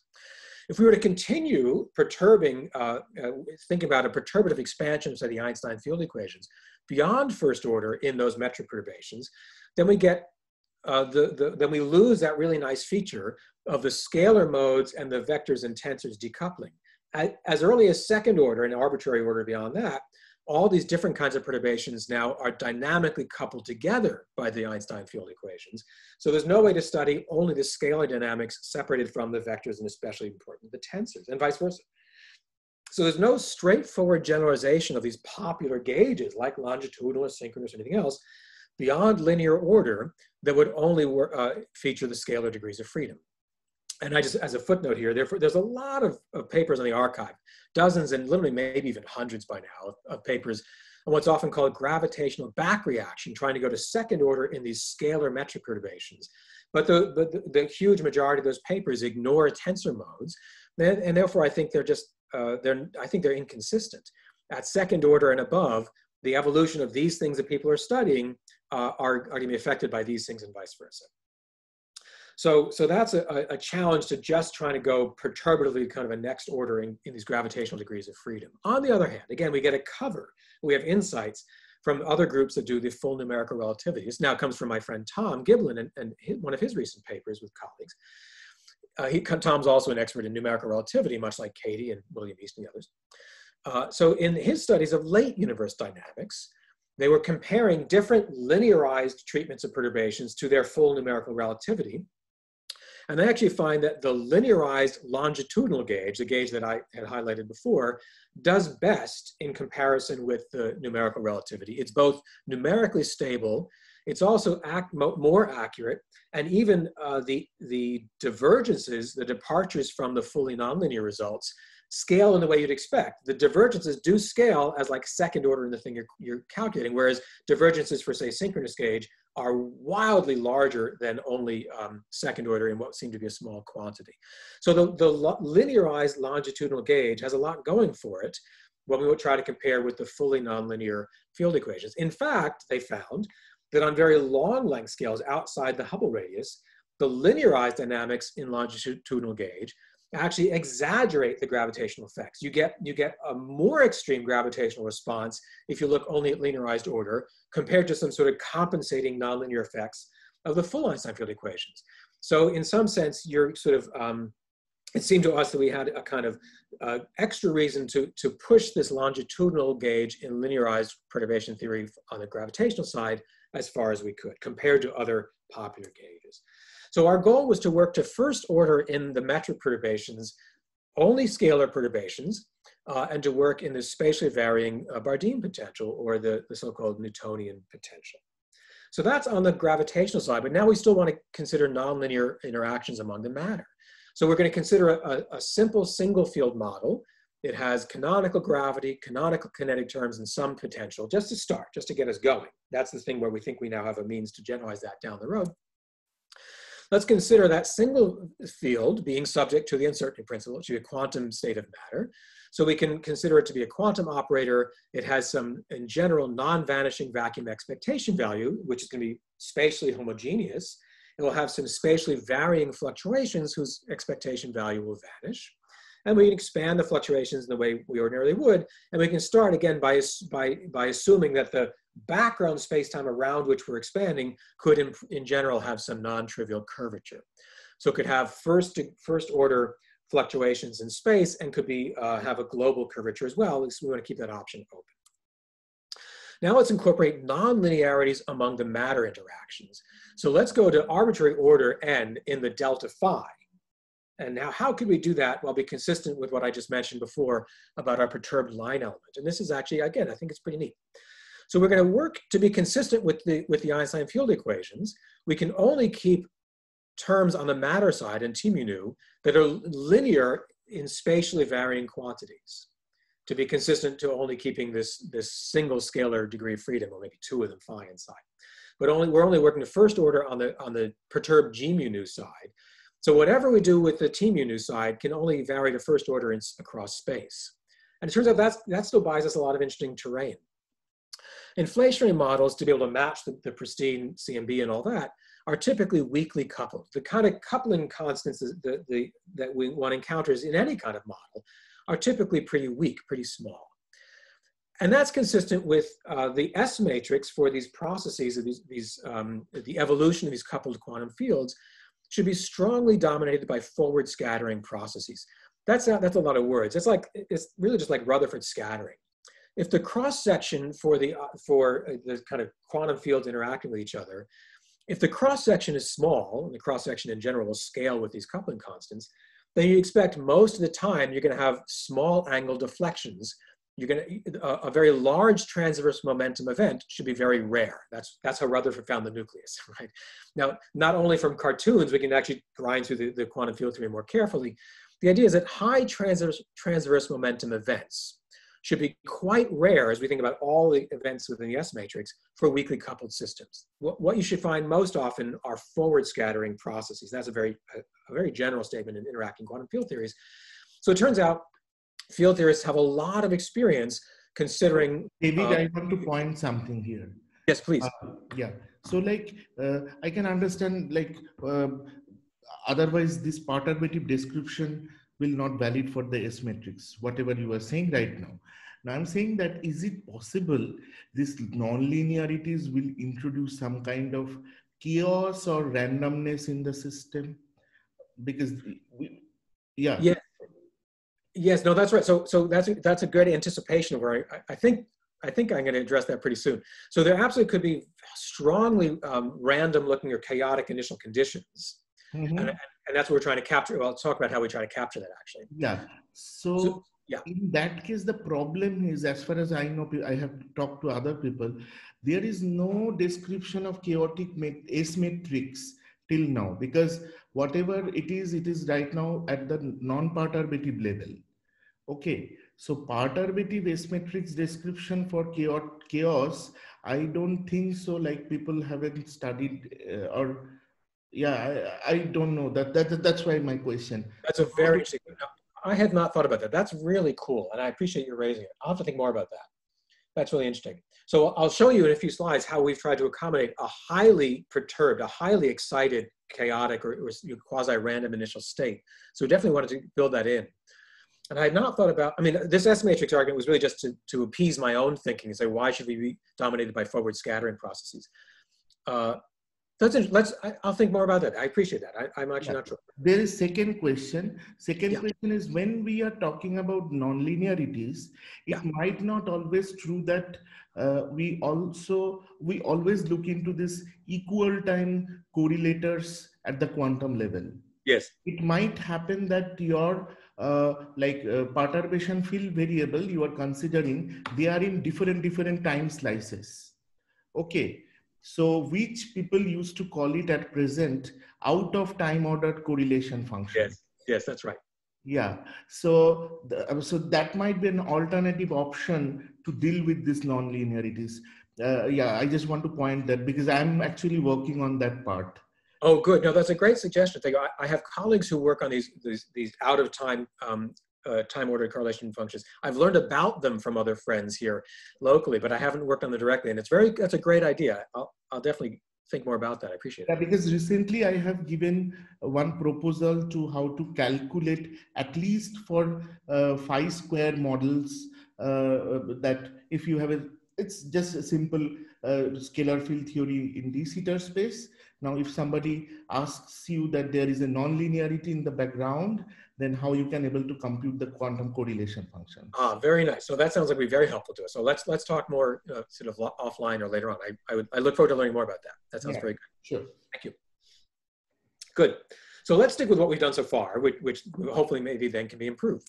What we were building on was a lot of experience among quantum field theorists in this situation where you're dominated by forward scattering processes. That's what we've worked with so far, and that seemed to make sense to us as a reasonable way to start. So that actually goes back to the early days of many electron physics and molecules, back to the 20s and 30s, when people like Hartree were working this out. What is put in its really modern form for relativistic interacting quantum field theories by my colleague Roman Jakif and some of his colleagues back in the 70s. And so this is now known as a Hartree approximation. There are many ways to do this, but we use the Hartree. The idea was to construct a dressed propagator by selecting a dominant subset of Feynman diagrams at any given order of perturbation theory, and then doing an infinite resummation of those. So that's how it's going to become a non-perturbative and indeed non-linear approximation by picking out a dominant set, not the whole set, a dominant set of interactions order by order, and doing an infinite resum of those. And that's a trick that condensed matter theorists have been doing for a long, long, long time. There's a lovely textbook of Richard Maddock that talked about many of these things. The book itself came out in the 60s, I think, the first edition. So many of these techniques have been known by some of our other friends and colleagues for a long time, and we thought, how could we use these techniques? So if you go back to think back to your textbook quantum field theory, for free scalar field theory, we can construct a two-point function. It's related to the propagator, and we can call that the bare propagator if we neglect interactions. Then we can start incorporating interactions, say self-interactions, and there would be corrections to the bare propagator. It's something you've all worked on in your problem sets in other classes. So what we're going to do now is pick out a certain set of contributions to the self-energy. Not every single diagram, but at a given order in perturbation theory, what are the kinds of diagrams that in forward scattering processes should dominate? And that's the kind of stuff that Roman and his colleagues are working out back in the 70s. And it turns out to be these diagrams that are often called cactus diagrams or bubble diagrams. So these ones where you have first order, second order, third order, fourth order, where you, of course, there are many, many, many other diagrams that in general would contribute to the self-energy at, say, third order. Let's look at this particular diagram and sum up that subset to all orders. Then you can do this is basically summing a geometric series. You can construct a dress propagator that incorporates certain contributions to all orders while neglecting subdominant contributions order by order. And then you get what's called the self-consistent gap equation. What it really means is you've now created a shifted or effective mass. So it's really like saying that these quanta are traveling through some medium, and that's affecting the interactions. It turns out their own self-interactions. But you can think of it as a quantum moving through some mush, some kind of molasses. That's what's capturing this effect of its own self-charge, its own self-coupling. And that it's rarely going to have a very wide scattering event. That's that kind of forward processing dominated approach. Now this approximation becomes exact if you have n scalar fields and an ON symmetric model. If you had a kind of spherical symmetry in field space, and you have a large number of these fields, then this approximation actually becomes exact. The diagrams you picked out are parametrically larger than any other diagram because of the statistics of how many different fields could run in each loop and so on. Again, this is stuff that Roman worked out really beautifully in the 70s. However, even if you only consider a single scalar field, order by order, at least for the low orders, you can easily check by hand, second, third, order and so on. These cactus diagrams are also the ones that dominate. They dominate over things like the sunset diagrams or other popular ones. So if you only include those cactus diagrams and do that infinite resummation, you get these otherwise very simple results at the end. It was a complicated kind of motivation for it, but the Hartree approximation consists of the following. We have a series of substitutions. Anytime in the evolution equations, you would have had a term quadratic in the spatially varying quantum fluctuations, it gets replaced by this dressed propagator, the dressed two-point function. Anytime you would have had three of these quantum fluctuations evaluated, appearing in your evolution equations, they get replaced by the dressed propagator times one, sort of bare term. 4 fluctuations becomes the square of the dressed propagator, 5, and so on. So you incorporate nonlinear interactions among these field fluctuations, and yet you see you're never more than linear order in spatially varying quantities. This is clearly not the full nonlinear structure of the interacting theory, obviously not, right? This is an approximation that seems appropriate for weakly coupled quantum field theories. And then the actual coefficients here, that just comes from the Wick contractions. So these numbers here are actually pretty easy to reproduce. So David, I have just one question. Sure. Which is like, here, the representative two diagrams are the one loop and two loop diagrams you have pointed. Now the thing is, as far as I can see, as we go to the higher order, the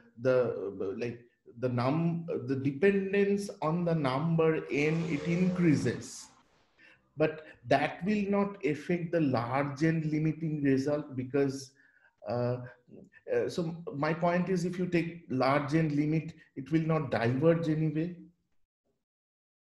I think the idea is if n is finite but large, as n becomes large, it's the cactus diagrams that will dominate at any given order, because you can have n distinct contributions flowing in this loop and n distinct contributions flowing in this loop. So the weight of that, the coefficient, goes like the square of the number of fields. Whereas remember, these are both second order diagrams. These are both the same order in the coupling constant and an h bar. This one, because of the structure of the propagator, you can only have a single n. You have n copies of this diagram, but this field has to be the same as this field for the structure of the propagator. So you don't get the counting, is you can have n copies of this, not n squared or n to the fifth. Here you can have n different fields here and n distinct fields here. This weighs more. So to second order in the coupling constant, the one with the cactus diagram will dominate, and that argument holds to arbitrarily higher orders. That's what Roman was showing in the 70s. Ah, okay. Now so that's why it's parametrically. The cactus diagrams are parametrically weighted in an ON symmetric field theory. Yeah, which is pretty cool. Okay, so now this is what's often called a mean field approximation. That's like I was saying before. You have a single quantity, imagine, sort of swimming through molasses, a kind of averaged set of back reaction on its behavior. So in particular, you don't have any mode-mode coupling. There's no coupling in our approximation that would be able to transfer power between modes of different momenta. That's like saying we have mostly forward scattering, not large transverse momentum. So that's a kind of nonlinear interaction that we simply don't capture in our approximation. And therefore, for that reason, coming back to a question you'd raised quite a bit earlier, in this approximation, the anisotropic pressure vanishes even to nonlinear order. So those two Bardeen potentials happen to coincide in this approximation. Moreover, there are no correction terms that would mix a gravitational degree of freedom with our field fluctuation, because that would come from sort of gravitational modes propagating in loops. And to construct even a single propagator, even the bare propagator, you'd have to go beyond linear order in the metric degrees of freedom, and we're not. So there's no mixed terms like a metric term flowing with matter term here. On the other hand, it is non-perturbative. It's not a perturbative expansion in either the coupling constants or h bar or even delta phi. So therefore, in terms of magnitudes, we make no assumptions about the relative magnitude of the background field, the vacuum expectation value, compared to the dressed two-point function. And therefore, in our evolution equations, we include both of these kinds of terms, linear order in metric, but incorporating arbitrarily higher orders in the field fluctuations within this approximation. So then I won't expect you to eyeball all this. We do it in detail in the paper. We have three kinds of quantities whose evolution we want to track. There are many, many examples of it, but three categories that we track. We have the evolution of the vacuum expectation values. We have the evolution of the field fluctuations, and we have the evolution of the metric perturbations. And the parts shown in orange are all the departures from the linearized treatment. If we only work to linear order in both field fluctuations and metric perturbations, and all the terms that are highlighted in orange would vanish from our analysis. The usual linearized approach would leave all those out. So even though we're working only to lowest order in the metric perturbations, their own evolution is subject to some of these nonlinear kind of back reaction terms. Likewise, we can expand the energy momentum tensor in this non-perturbative way. We can identify the energy density in the background, in the VEV. We can identify the spatially homogeneous energy density associated with the quantum fluctuations. And again, this is in that non-perturbative approximation. We can do the same thing for the pressure contributions. So then we can see how the bulk properties of such a space-time should evolve, because the modified Friedmann equation is subject to the energy density in the vacuum expectation values, as well as the spatially homogeneous non-perturbative energy density in these fluctuations. And in general, we could have had global curvature and all the rest. Another nice feature of this approximation, one thing that really, I think really persists despite all the approximations we've made, is that the energy momentum tensor constructed this way, itself is still covariantly conserved.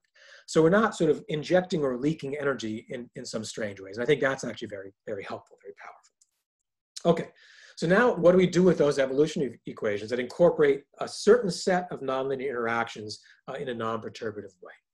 So we're going to simplify and consider only a spatially flat background. And that's one of the things we're working at right now to relax that assumption. But for now, these results, we just say for simplicity, let's perturb around a spatially flat background. let's consider a sphere of co-moving radius, and we're going to use Dirichlet boundary conditions.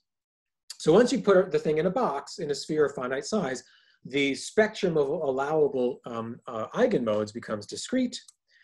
We regularize the behavior of the two-point functions with a Gaussian regulator. Remember, quantum fields, the two-point functions will diverge if we try to calculate at a single point, rather than doing a kind of fancy renormalization, which is hard to do on a finite lattice. We simply do what everyone seems to do numerically, put in a UV regulator with some characteristic scale, kappa. We're going to set the size of our co-moving box to be a little bit bigger than the initial Hubble radius, at the start of our simulations. And we're going to set the UV suppression scale to be considerably shorter wavelengths, a larger momentum. So then we can have a spectrum of modes that go from just a little bit longer than the initial Hubble radius to considerably shorter. We want to get structure up to 10 times or so shorter than the Hubble radius to start. That means with that set of parameters, we're actually going to be tracking 120 coupled modes, spanning an overall factor of 30 from the longest to the shortest. There are other nice features of this parameterization. The amplitude of the dressed two-point function scales in the way you would naively expect. It scales like h squared, which is the same value you'd get for calculating, say, the quantum fluctuations of a light field in de Sitter space, for example. Likewise, the amplitude of the energy density in the fluctuation scales like h4th, again, exactly as you would otherwise expect. And now we can study the evolution of these systems, starting with an initial energy value about 1/10 of the Planck scale, whereas the energy scale of the kind of inflationary attractor is many orders of magnitude smaller than that. So we're starting with energies much higher than where inflation is going to ultimately start. We don't start all the way at the Planck scale for the following reason. We really want to include robust, real messy structure on length scales up to 10 times shorter than the Hubble radius. That means the momenta in our spectrum should be about 10 times the initial Hubble parameter. So we want the spectra to be consistent with sub-Planckian physics. I don't know how to describe super-Planckian physics, and frankly, no one else seems to. So to have a spectrum that's well controlled, where the highest momentum in our simulation is at the Planck scale, not above it, and to incorporate structure on scales that are 10 times shorter distance than the Hubble radius, we set the Hubble radius to be 10 times larger than the Planck scale, Planck radius, so that we can include perturbations up to the Planck scale. That's how we that's the range we were able to study. This comes back now to another question about how do we initialize the system. We're going to initialize these quantum fluctuations. We're going to quantize them. They are subject to an equal time commutation relation, but we're going to draw the initial coefficients as real valued random numbers from certain distributions. So if we were to initialize them in the initial vacuum state, the state of lowest energy, it's called the Bunch-Davies state, that would uniquely fix these coefficients. That alpha would be exactly equal to 1 over gamma, that comes strictly from quantization, and delta would vanish. And in fact, not only would alpha and gamma be equal to each other, they both equal 1. Instead, we're going to treat these as random variables. We're going to respect quantization. There'll always be this relationship between alpha and gamma in every random draw. But we're going to draw the gamma and the delta from pretty broad distributions. And so we can actually characterize the departure from the Bunch-Davies state in terms of the average amplitude of the two-point function, as we just introduced this parameter C. We're drawing gamma and delta randomly for each mode of 120 modes to start them off. Alpha for each mode is determined from quantization, so it's really only 2 random numbers for each mode, and we have 120 modes. And then if you calculate the two-point function or the energy density in the fluctuations, we can then scale by how much on average does a wildly fluctuating initial energy density deviate from that lowest energy Bunch-Davies state. And that's what we're showing here. So we're going to choose distributions for these random draws for each mode of those 120, such that on average, the energy density in fluctuations could be up to 10 times larger than the Bunch-Davies state. Again, we can control that, make it even larger still. It's a non-perturbative approximation, but we thought we would trust it up to kind of that scale. And now let's consider, again, a simple model just for kind of proof of principle of our techniques. Let's take a simple single field, large field model with coupling constants of the sort that would be expected for a real inflationary model. For each value of the coupling constant, then we sort of march through a phase space of initial field configurations. So we made this very large grid for the initial values of the spatially homogeneous mode, the kind of zero mode, both its initial amplitude and its initial velocity. So now we have a large grid at each point of which we're going to be randomly initializing these 120 fluctuation modes. So for each grid point, all of these grid points for the background phase space, we then computed 34 simulations. One with all these fluctuations just turned off, if we just simulate a spatially homogeneous system. One with the quantum fluctuations initialized in that unique Bunch-Davies state, the lowest energy, the so-called vacuum state. And then 32 random draws, 32 initializations for each grid point in which the fluctuations for each mode are drawn in with these random numbers. That adds up to about a 250,000 individual simulations. This is why we couldn't do the full numerical relativity, right? This took 2 days to run in the cloud. It cost me $60. It's really not so bad, actually. The cloud computing has become quite extraordinary. So we ran a 250,000 simulations for 2 different values of the coupling constant and this grid, for each grid point doing 32 draws of these 120 randomly initialized fluctuations. So here's a typical example out of all those 250,000. Let's start with the initial kinetic energy in the background field, several thousand times larger than the initial potential energy. We're starting very far from an inflationary state for the background. Let's start with the power of the fluctuations equal to the energy density of the background. So now, again, a non-perturbative approximation. There's no reason to assume that this is somehow perturbatively smaller than that. Let's set them equal. And choosing parameters such that the initial Hubble parameter is about 1/10 of the Planck scale. And it's going to be about 100 times larger than the value once the system finds the inflationary attractor. So here's one example of the 32 random draws. You can then inverse Fourier transform from the K-space fluctuation modes that source the metric perturbation, put it back into position space. Here's an example of what space-time looks like on this initial hypersurface, where here's this spatially varying metric perturbation. It has clear, highly non-symmetric structure on scales up to 10 times shorter than the Hubble radius, the initial Hubble radius shown here in blue. We want to see, does a space-time like that with extremely large amplitude perturbations? Remember, psi of 0.4 corresponds to 1 minus 2 times that in the metric. So you're getting close to a kind of coordinate singularity, frankly. So could a space-time that highly inhomogeneous nonetheless flow into inflation? So then you can evolve 120 coupled modes for the field fluctuations, the corresponding evolution of those metric perturbations. We can consider that curvature perturbation R, the one that at linear order is that gauge invariant quantity that we can compare with the bumps on the sky. And now we can actually make sense of this in more detail by looking at, by some analytic understanding of these highly nonlinear results.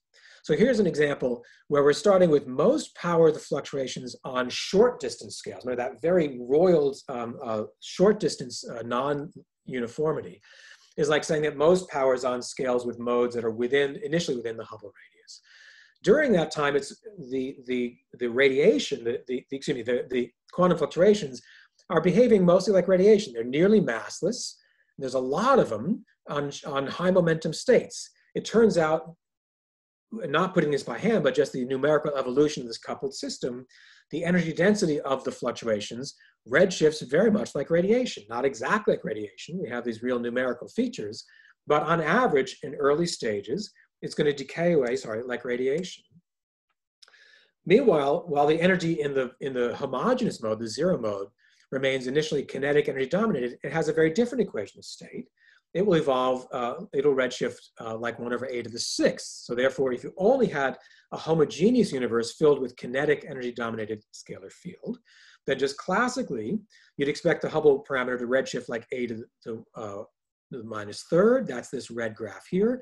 And indeed, our simulations reproduce that. When we turn off the fluctuations, we find the bulk behavior radiates at early times like 1/8⁵ until you find that inflationary attractor.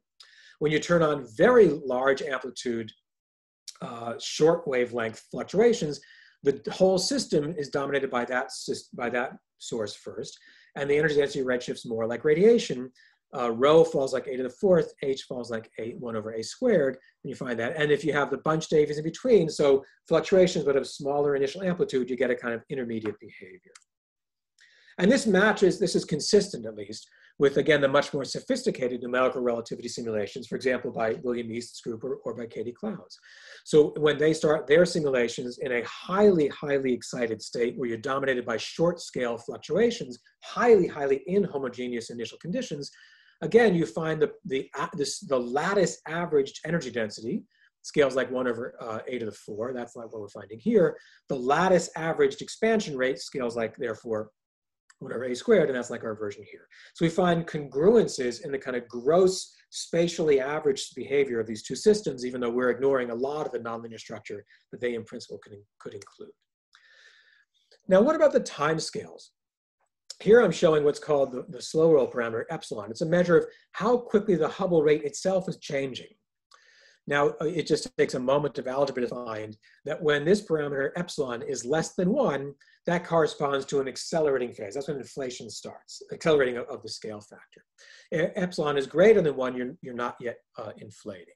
So we're looking at the behavior of this epsilon parameter once we start the simulation with very highly excited short distance inhomogeneities.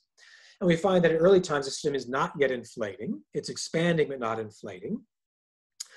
The system in this instantiation will begin inflating after about 2 e-folds worth, after the scale factor is grown by the equivalent of e squared. It's not yet in slow roll. It's accelerating, but not in slow roll. It will hit slow roll, by which we consider about this parameter epsilon being 1/10 or below. That happens about 1 e-fold later. During all that time, we still have most of the power and fluctuation still within the Hubble radius. They have not yet scaled outside the Hubble radius. The UV regulator scale doesn't cross outside the Hubble radius until, in this case, an n of about 6. And the shortest wavelength mode in our simulation is even still then in the box. It only leaves the Hubble radius at n of about 7. So the system has found the slow roll inflationary attractor while the majority of power is still within the Hubble radius. The system, even with a still very lumpy Hubble radius patch, is nonetheless, in this instance, finding the inflationary attractor anyway. And then we can trace the evolution system all the way through and see when does inflation end, whether we turn off the perturbations, include the kind of minimalist perturbations of the bunch-Davies state, or these large inhomogeneities. And that affects the long-term duration as well. Even that we can start making sense of analytically.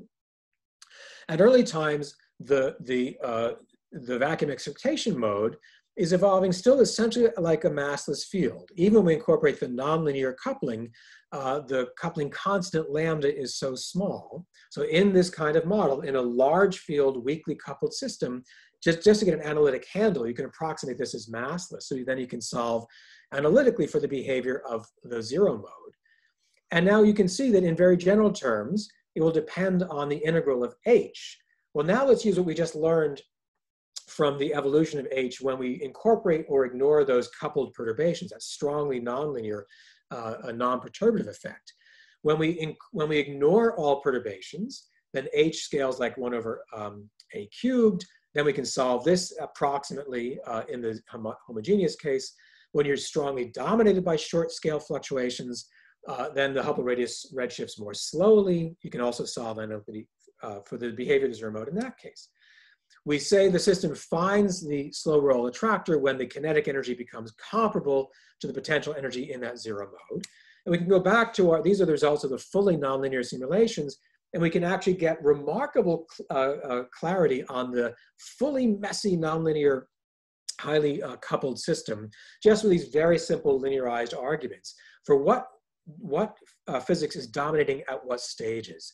So we're doing a full numerical simulation, and then we can make sense of the results we find in this very simplified kind of toy model, just to see do the trends make sense. Likewise, we can make sense of why we get different durations of inflation, depending on where the zero mode kind of finds the inflationary attractor. And so again, just using the standard relations to calculate the duration of inflation once you're within the slow roll approximation, there are standard techniques for that. It depends very simply on the potential and the first derivative of the potential, considering only the behavior of the background field. And again, you can say if the background field didn't reach the inflationary attractor until the value was of this, this value on your phase space chart, then you have sort of less duration on the attractor to continue inflating. You should get less inflation in this scenario if you neglect the perturbations than if you incorporate them. If you incorporate the perturbations, what happens is the zero mode is dragged in its evolution. It evolves more slowly toward the inflationary attractor in this instance. So it finds the attractor at a larger value of the zero mode than in the absence of those coupled nonlinear back reaction. So that it spends longer on the inflation attractor. And ironically enough, in this instantiation, you get more inflation by incorporating the coupled nonlinearities than if you ignored them. And again, that's consistent with our fully nonlinear solutions. So now we can ask those kinds of questions across a huge range of phase space. We can say for each value of the initial conditions of the background field, both its velocity and its average value, and we couple all these coupled wildly fluctuating initial perturbations, how do things like the duration of inflation, the existence of inflation and the duration, how do they change? So here's now, as we sample the RMS value of the metric perturbation across a wide range of the phase space.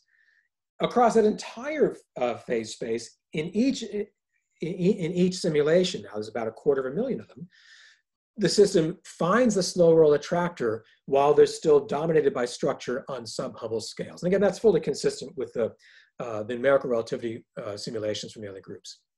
So even in our simplified nonlinear and non-perturbative approximation, the system finds a slow roll attractor when you still have the majority of structure on short distance scales. And now we can go to these phase space questions and ask about the duration of inflation, the total expanse of inflation, when we turn off perturbations altogether, when we include the kind of minimalist perturbations that are coupled nonlinearly to the background, and when we start with these larger inhomogeneities. So if we fix the coupling constant for one value, these plots are actually pretty easy to read. This is like saying, let's just turn off the fluctuations. If we start with the initial value of the field displaced from its minimum, it's a large field model. So it's starting at some positive value up the hill, so to speak. If we give it a large positive kick, so it starts out going even further up the hill, then in general, you'd expect more inflation to occur. And in particular, the stronger the upward kick, the less far up the hill you would have needed to have started in order to achieve 60 or 70 e-folds of inflation. So here you can trade off how far up the hill you must start for the homogeneous system with a larger kind of upward kick of its velocity. And correspondingly, if you start up the hill but give it a large downward kick, if you kick it hard down toward its minimum, then you have to start correspondingly further up the hill to achieve a minimum value of inflation of 60 or 70 e-folds. That's what this characteristic shape comes from. What you find when you turn on the coupled perturbations is that you're kind of shearing off the effect of that initial background field velocity. So the evolution of the background field, when it's coupled, when its own effective mass has shifted, becomes less sensitive to that initial kick down the hill because of the more complicated dynamics of the Hubble parameter. And so in fact, you're less sensitive to either a strong kick up the hill that helps you less, but a strong kick down the hill hurts you less, so to speak. And likewise, when we reduce the value of the coupling, even closer to what's mandated by the CMB measurements, then you get an even larger effect, that the perturbations have a more exaggerated effect on your phase space. This is showing the same version of those plots now. You can now average over 125,000 instantiations for this value of lambda, a separate 125,000 instantiations for this value, and now you can do real statistics. What's the average value and the two sigma variations for each point in phase space? And again, it's the same kind of argument, that you can get sufficient inflation to address those cosmic quandaries, flatness, horizon, and so on, across the region of phase space that you would lose with a large initial velocity is actually exactly compensated by the phase space that you gain back for a large down the hill initial velocity. There's actually a conservation in phase space. This is astonishing to me. A conservation in phase space of the regions of the projected phase space, of the regions that would allow you to get sufficient inflation when you incorporate these short distance, highly excited initial states. So states that would have given you sufficient inflation here do not until you get all the way over here to a slightly larger value of the initial zero mode. Oops. And yet, if you had a large negative initial velocity, the opposite effect happens. You would have needed to be all the way up the hill up here to get sufficient inflation. Now it can be all the way down here and so on. So the effects of these large inhomogeneities are symmetric for the absolute value of this initial value for the zero mode velocity. And that scales with h naught. What else scales with h naught? Both the power in the initial fluctuations and therefore the larger metric perturbation. So ironically, a larger initial inhomogeneity can actually give you more likelihood for inflation in some regions of phase space, even though it gives you less likelihood in other regions, and such that they actually exactly counterbalance. So you have this projected phase space conservation. That's the sort of thing that we never would have found yet from these otherwise very beautiful numerical relativity simulations from the other groups, because it's just too numerically expensive to do 100,000 or 200,000 runs and really try to explore a phase space of initial conditions. So I'm going to wrap up here. We've gone quite a long time, so I'll pause here and we can talk, and then we can talk about reheating informally if you'd like to, but I'll pause the main formal part here. So the onset of inflation for these large field models appears to be robust, consistent both with the fully numerical relativity results and even with our approximate system. Even when we start with quite significant homogeneities on characteristic length scales that are considerably shorter than the initial Hubble radius. By adopting this particular non-perturbative approach, we incorporate certain kinds of nonlinear interactions, by no means capturing the full nonlinear structure of the Einstein field equations, but we can try to kind of calibrate or check in regions that overlap with the fully non-relativistic, with the fully nonlinear relativistic simulations. Meanwhile, because we have this sort of computational efficiency, we can try to explore more systematically other kinds of effects of the onset of inflation.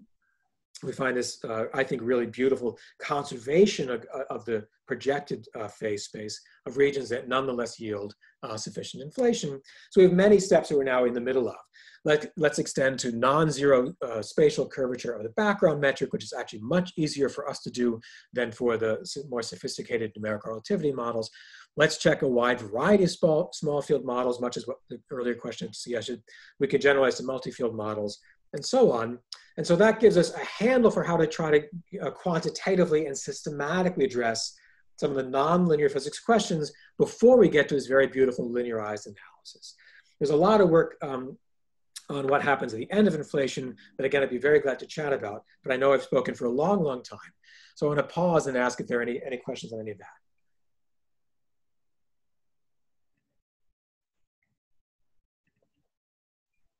Swagat, do you have any question?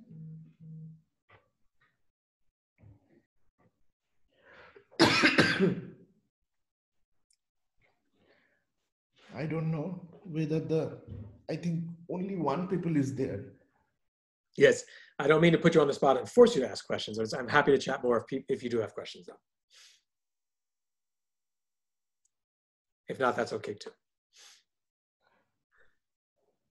So you want to continue or you want to stop here? I'd be very glad to. I'll go quickly, just to sort of lay out at least some of the work we've been doing. There's a lot more work that's been done by the whole field on the reheating phase, but again, still many really juicy questions remain. So in hopes that this might be of interest for some folks, I'd be glad to say more. Should I keep going? Yeah. Okay, great. So let me talk then about some of this work on the end of inflation, which again involves a lot of nonlinear physics. So again, there's three main parts here, and I'll go quickly. And again, please feel free to jump in with any questions. So here I want to talk about what has to happen by the end of inflation or any modified early universe scenario in order to preserve the many successes of the Big Bang, of the standard Big Bang model, including things like Big Bang nucleosynthesis. So some things have to happen early in the universe, no matter what might have happened during inflation or frankly anything else. And then what happens in, again, quite generically in models of inflation during this highly nonlinear physics at the end of inflation, and what are the characteristic timescales of these inherently nonlinear processes. So we have these now two really quite, I think, quite lovely, robust ways of accounting for very early universe physics. The period of something like early universe inflation. We have ways of characterizing predictions from that early phase and comparing them with observations. Likewise, we have this other great success like Big Bang nucleosynthesis. Turns out these phases are nearer to each other compared to where we sit today. They're both early universe, but they're nowhere near each other in terms of the timescales kind of natural to each of these domains themselves. So inflation will be happening at a very high energy scale, very, very short characteristic timescales for the dynamics. Big Bang nucleosynthesis is happening at an exponentially lower energy scale than inflation, exponentially longer dynamical time scale, 1 second, tens of seconds, minutes, and so on. And what happens in between? How do we preserve these kinds of very robust theoretical predictions and empirical successes when we've characterized so far a vastly different era or epoch of cosmic history? What might connect these two epochs? And in particular, what has to happen after inflation or any other modified early universe in order to set the conditions for things like Big Bang nucleosynthesis? So what has to happen for the standard Big Bang scenario to take hold? There are at least three things that have to happen during the so-called reheating phase after the end of inflation. The universe must become filled with matter that's in a radiation-dominated equation state. It can't be pressureless matter like marbles or rocks. It has to behave like radiation to a high degree of accuracy.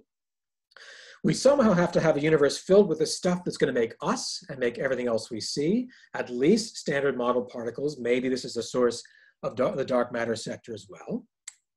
And it also has to bring all that roiling, messy kinds of matter that behaves like radiation. It has to achieve thermal equilibrium at some appropriately high temperature, much higher than the temperature of the nuclear reactions associated with Big Bang nucleosynthesis. So the temperature would have to be at least higher than 1s or 10s of MeV and probably much higher than that. All these three different things have to happen after inflation. They might happen very differently and on very different time scales, but we have to check each of those boxes to retain the successes of the standard Big Bang. It also is important for even retaining these successes of inflation, or at least for retaining the close match that we now rightly celebrate, I rightly celebrate, between predictions from inflationary models and these high precision CMB measurements. What we're really doing when we compare predictions for the behavior perturbations that cross outside the Hubble radius during inflation, they cross back inside the Hubble radius around the time that the CMB photons are first released, we have a mapping. Remember, at least for many models, the perturbation remains frozen between this period and that period. So by making measurements of the pattern and the distribution of perturbations here, we can infer the physics that would have been going on at a particular stage of inflation much earlier on. That makes assumptions about the expansion history of the universe between the time when those modes crossed out, inflation ends, and we map onto the radiation-dominated expansion of the standard Big Bang. What if there was some intermediate phase between the end of inflation and the establishment of those Big Bang conditions? What if the universe expanded for some non-trivial period, not like radiation at the end of inflation, but like something like matter-dominated or frankly anything else? If the equation of state were not that of radiation, very soon after the end of inflation, you'd have a different expansion history in between the end of inflation and the release of the CMB. And then when we trace back our measurements of the CMB last scattering surface and make inferences about the behavior of the universe when those perturbations first crossed outside the Hubble radius, we'd be mapping to a different era. The perturbations we measured would not have crossed out the Hubble radius here, but would have crossed outside during some other time. So we have to be careful about the characterization we've made of these inflationary origin perturbations. We make measurements about them here. We make inferences about when during inflation, what conditions during inflation they're telling us about. And if in between the universe expanded with some different kind of expansion history, that mapping could be thrown off. We can again be quantitative about that. The what's called n star, the number of E-folds before the end of inflation when these cosmically relevant perturbations first crossed outside the Hubble radius, meaning this point versus that point. We can parameterize that on a number of things. It depends, among other things, on the duration of reheating, which is, say, the time after the end of inflation until a radiation-dominated equation of state has emerged. That's now often called N reheating, number of E-folds, until the equation of state has achieved that of radiation. And that matters because many of these very sensitive tests that we can now measure to better than percent level accuracy from the Planck data and otherwise, they actually depend in our theoretical predictions on this pivot scale, or rather on the time during which that pivot scale crossed outside the Hubble radius. So if there's a large uncertainty in the duration of reheating until the universe became radiation dominated, that will start to impact the matching we try to do, the comparison we do between primordial spectra and the now very, very precise data we have on the CMB. So this really matters. Understanding the reheating epoch is important not just for generalities like preserving the successes of nucleosynthesis, it matters even for our otherwise very precise matching or comparison with high precision data. Okay, so what happens at the end of inflation to make a hot universe in a radiation dominated equation of state? The original idea goes all the way back again to the earliest days of inflationary model building from several authors. You see the references here. The original idea was to consider single body decays. Inflation is driven by some inflaton field, some scalar field that we can simply call phi. If it's coupled to any kinds of other forms of matter, these could be fermions or vectors or scalars, whatever they are, there's going to be some likelihood for the inflaton particles to decay into these decay products if there's some, say, three-legged interaction like this. So you can just work to tree level with your Feynman diagrams, calculate the decay rate for a massive inflaton to decay into decay products. It will depend on the coupling constant and on the mass of the photon. So that gives you one rate, a decay rate. How frequently would an inflaton particle decay into these decay products? You have a different rate to consider, the expansion rate, that's given by the Friedmann equation. We know that in general, for a universe filled with radiation, the energy density goes like the fourth power of the temperature in equilibrium. So you can ask when these two rates are comparable, when the decay rate is comparable to the expansion rate, then that should be the time when the inflaton is efficiently dumping its energy into these decay products. If these decay products are light, they'll behave like radiation, so you can estimate a reheat temperature. I think of this as trickle-down reheating. This is like every inflaton boson for itself. It's treating single particle decays of each individual inflaton particle and treating each inflaton as decaying sort of separate from every other one. It's like every boson for itself. What was discovered in the mid-1990s is that there actually can be very highly non-perturbative collective effects in the behavior of the inflaton near the end of inflation. There's an inflaton condensate. It's like a Bose-Einstein condensate. You can have all kinds of collective behavior rather than individual bosons decaying one at a time or independently of each other. So you can have sort of inherently quantum mechanical Bose-Einstein statistics kinds of effects.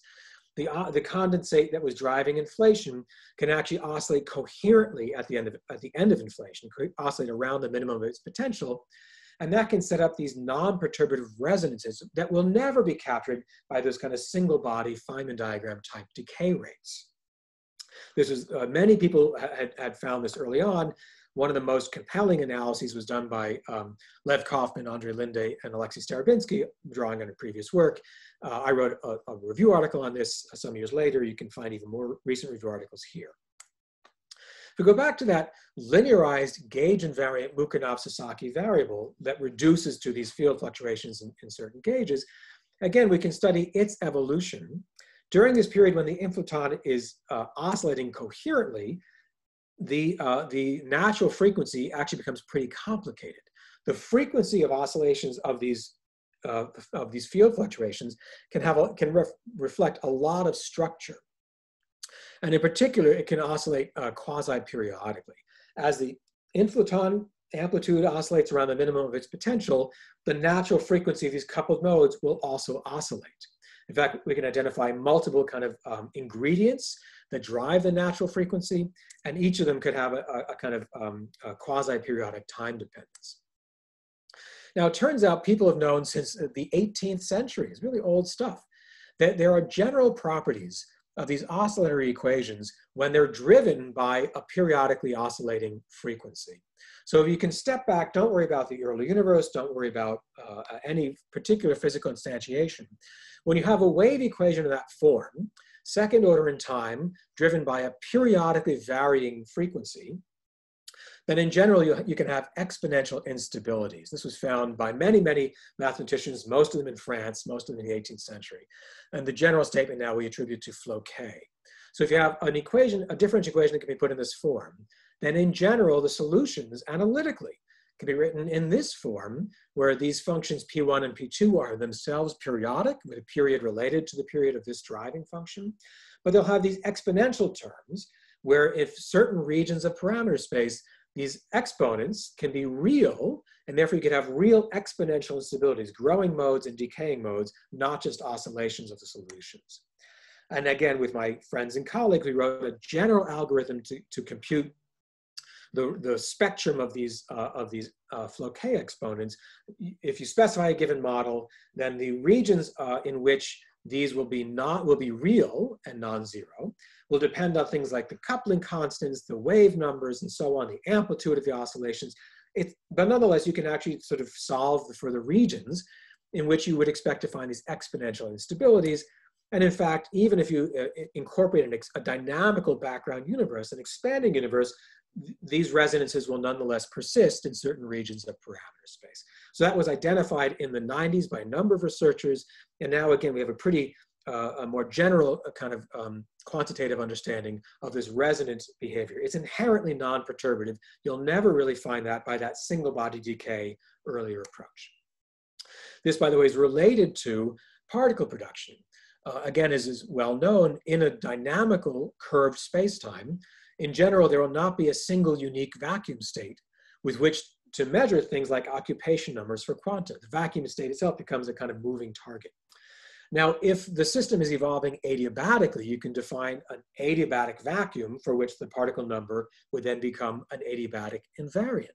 But during these periods of very rapidly oscillating inflaton condensate, very rapidly changing natural frequency of all these coupled quantum fluctuations, you're very far from the adiabatic regime. And again, we can quantify that with something called the adiabatic parameter. When this is very far from 1, when you have a very rapid change in the frequency of these quantum modes, that corresponds to very rapidly populating quanta. The occupation numbers grow rapidly, exponentially, in fact, during those instabilities. People have shown you can do this. This happens not only with scalar fields decaying into other scalars, but you can couple it to fermions. Now, of course, the exclusion principle forbids you from making arbitrarily large occupation numbers, but for any given mode, you can saturate the Pauli exclusion principle in a highly non-thermal spectrum. So even though you can't make arbitrarily fermions in exactly the same state, you get nonetheless a highly resonant, non-perturbative, non-thermal spectrum. If you couple the inflaton to fermions, to gauge bosons, now you can get the Bose enhancement effect, or into multiple scalar fields. And that's the work that I've been pursuing with my friends and students now for quite some time. So that Floquet theory works unbelievably well. It's kind of amazing, but that's still a linearized analysis. It's non-perturbative. It's not perturbative in the coupling constant, but it's still linearized. We linearize the dynamics to first order in that, say, Mukhanov-Sasaki variable. So it's linear in fluctuations, but non-perturbative in the coupling constant. But there's still a lot of nonlinear physics that has to happen beyond linear order in fluctuations. And to study that, therefore, many groups around the world have designed a series of these nonlinear, basically lattice codes, all with different underlying kind of techniques that are kind of optimized for different kinds of systems. These are all now freely and publicly available, each trying to capture the fully nonlinear evolution of these coupled fields during the end of inflation phase. I've been working most closely with Tom Giblin and his code that he calls GABE. He's worked on it with a series of his own students, undergraduate students, as well as colleagues and collaborators. So we work with GABE. Again, it's freely available on Tom's website here. GABE stands for the Grid and Bubble Evolver. It's a C++ code. it evolves, he's modified it recently with his students for this project, so it can accommodate multiple scalar fields, multiple matter fields. They can have an arbitrary field space metrics. They can interact with each other both with derivative couplings and with an arbitrary form of the interaction potential you can dial in. But it neglects metric perturbations. We're actually now modifying it still beyond that. So the results I'll talk briefly about now are for a dynamical but unperturbed space-time, but with nonlinear, non-perturbative interactions among the matter sector. So we compute the expansion rate by taking a kind of lattice average of this highly spatially varying energy density. And we're working now to relax that assumption. We initialize the simulations by matching these classical, these C-number modes to a corresponding quantum distribution. So we can calculate the two-point function analytically for the initial state, and then we match the statistics of that with these random numbers for the classical fluctuations. We do all the usual kind of numerical convergence tests and so on. Now, we've been studying a certain class of models that I find really very interesting. And I think they include multiple features that are well motivated theoretically. So even the standard model of particle physics includes multiple interacting scalar fields. We often think about only the single scalar field, the Higgs field, but actually in renormalizable gauges, even the standard model Higgs sector incorporates 4 distinct interacting scalar degrees of freedom. The Goldstone modes remain in the spectrum in any gauge that's reliable at arbitrarily high energies. It's renormalizable. So even our beloved standard model has multiple interacting scalar fields, and every single considered beyond standard model theory includes even more scalar fields. Any kind of supersymmetric model, let alone supergravity or string inspired, we're sort of awash in these interacting scalar fields, at least according to our friends who work on generalizations of the standard model. Likewise, any self-interacting scalar field that's evolving in a curved and a dynamical space-time will generically, unavoidably, have induced for it these so-called non-minimal couplings, terms that appear as phi squared r in the effective action with some dimensionless parameter called the non-minimal coupling. Even if C, this coupling vanishes at tree level, even if you arrange for it to vanish for the kind of classical action, they're induced by quantum corrections of the first order. And in fact, you need these terms for any sort of successful renormalization of interacting scalar fields in a dynamical spacetime. And again, that's been well known for decades. Modern textbooks treat this very, very nicely. Another feature that's you have to work a bit harder to find, other colleagues have shown this, is that in general, the beta function, the flow of these dimensionless coupling constants in general is positive. That's to say, as you consider high and higher energy processes, the strength of this coupling in general tends to rise with no UV fixed point. It becomes arbitrarily strong at arbitrarily high energies. So if we're considering a high energy early universe scenario with self-interacting scalar fields, we should in general consider several scalar fields, each of which has some non-trivial, non-zero, non-minimal coupling. So that's the framework for these models that I've been considering with my friends and my students now for many years. We build models in the so-called Jordan frame, where these non-minimal couplings are explicit, multiple scalar fields. We can then perform a conformal transformation to make the gravitational sector look canonical. We strategically choose our conformal factor to absorb these non-minimal couplings in the original action. Then we get an equivalent action in the Einstein frame, where now we've made gravity look canonical, but with a cost. We've traded the non-standard gravitational sector for an unavoidably non-standard kinetic sector. I actually showed some years ago, we necessarily induce a curved field space manifold. If you have 2 or more of these scalar fields, each with a non-minimal coupling, then in general, this field space manifold after the conformal transformation must be non-flat. And in fact, you can calculate it. It's uniquely determined by the form of the non-minimal coupling. Likewise, the effective potential in the Einstein frame gets stretched by that conformal factor. Okay, So now we can start with the Einstein frame action, which covers a wide range of types of these multi-field interacting models, many scalar fields. We can write down the equation of motion in general. And now Tom only needs this. When we use Tom's magical machine, his Gabe lattice solver, we then don't have to separate the field into background and fluctuations, which is going to simulate a bunch of these coupled fields that in general vary across the lattice points. So all the work I'd done with my students in linearized perturbation theory becomes sort of irrelevant for Tom and his magical machine, Tom Giblin and his students, because they're going to simulate the full lattice dynamics of these coupled systems. We're now specialized to just a two-field system for simplicity, just that already shows a lot of these multi-field dynamics. We'll then fix the form of the Jordan frame quantities. Each field has a nominal coupling. The parameters themselves need not in general be equal, just as their own self-couplings might not be equal. They're going to directly talk to each other, but otherwise have some self-couplings as well, a very generic Jordan frame potential. And that determines all the dynamics in the Einstein frame. So now we have lots and lots of moving parts. Even just with two scalar fields, we have many, many parameters to think about, to wonder about. So what we did in these recent papers, now I'm talking about these works here especially, and these earlier semi-analytic treatments, is let's fix the ratio of parameters that's most closely constrained by the CMB. It turns out in these models, it's this ratio of the 5 fields self-coupling to the 5 fields non-minimal coupling squared.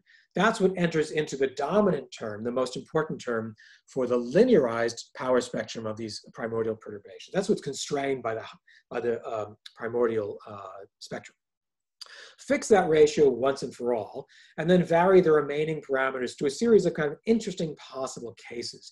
There's a kind of typology of all the scenarios that would fit within this family of models. By fixing certain ratios of couplings, then you're fixing an instantiation of the model, and then you can vary the size of those couplings. That was how we tried to organize this very large parameter space. And now we can ask about characteristic timescales during which different inherently nonlinear processes will unfold. So when will you no longer capture the interactions using things like fancy flow K theory, which had only been linearized in the perturbations?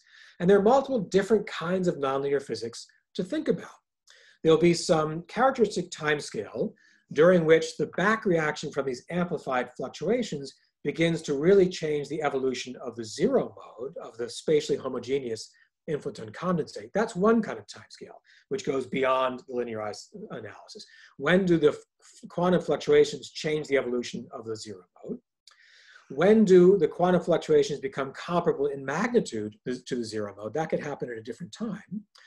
When do the fluctuations in the inflaton field itself, short distance, high momentum quanta of the inflaton field, when do those get excited by the rescattering from the populated fields of your secondary field? That's a different kind of process that's also missed in linearized analysis. But these are all different nonlinear processes that in general can happen on different time scales. That's the kind of thing we were then tracking in these recent numerical simulations. Different kinds of nonlinear physics with different characteristic scales, and how do those scales vary across parameter space. There are other kinds of nonlinear processes that are more closely related to the observables we care about for things like the bulk properties of the universe after inflation. When does the majority of the energy density get drained out of the inflaton and into these radiation-like modes? What's the scale to transfer the energy?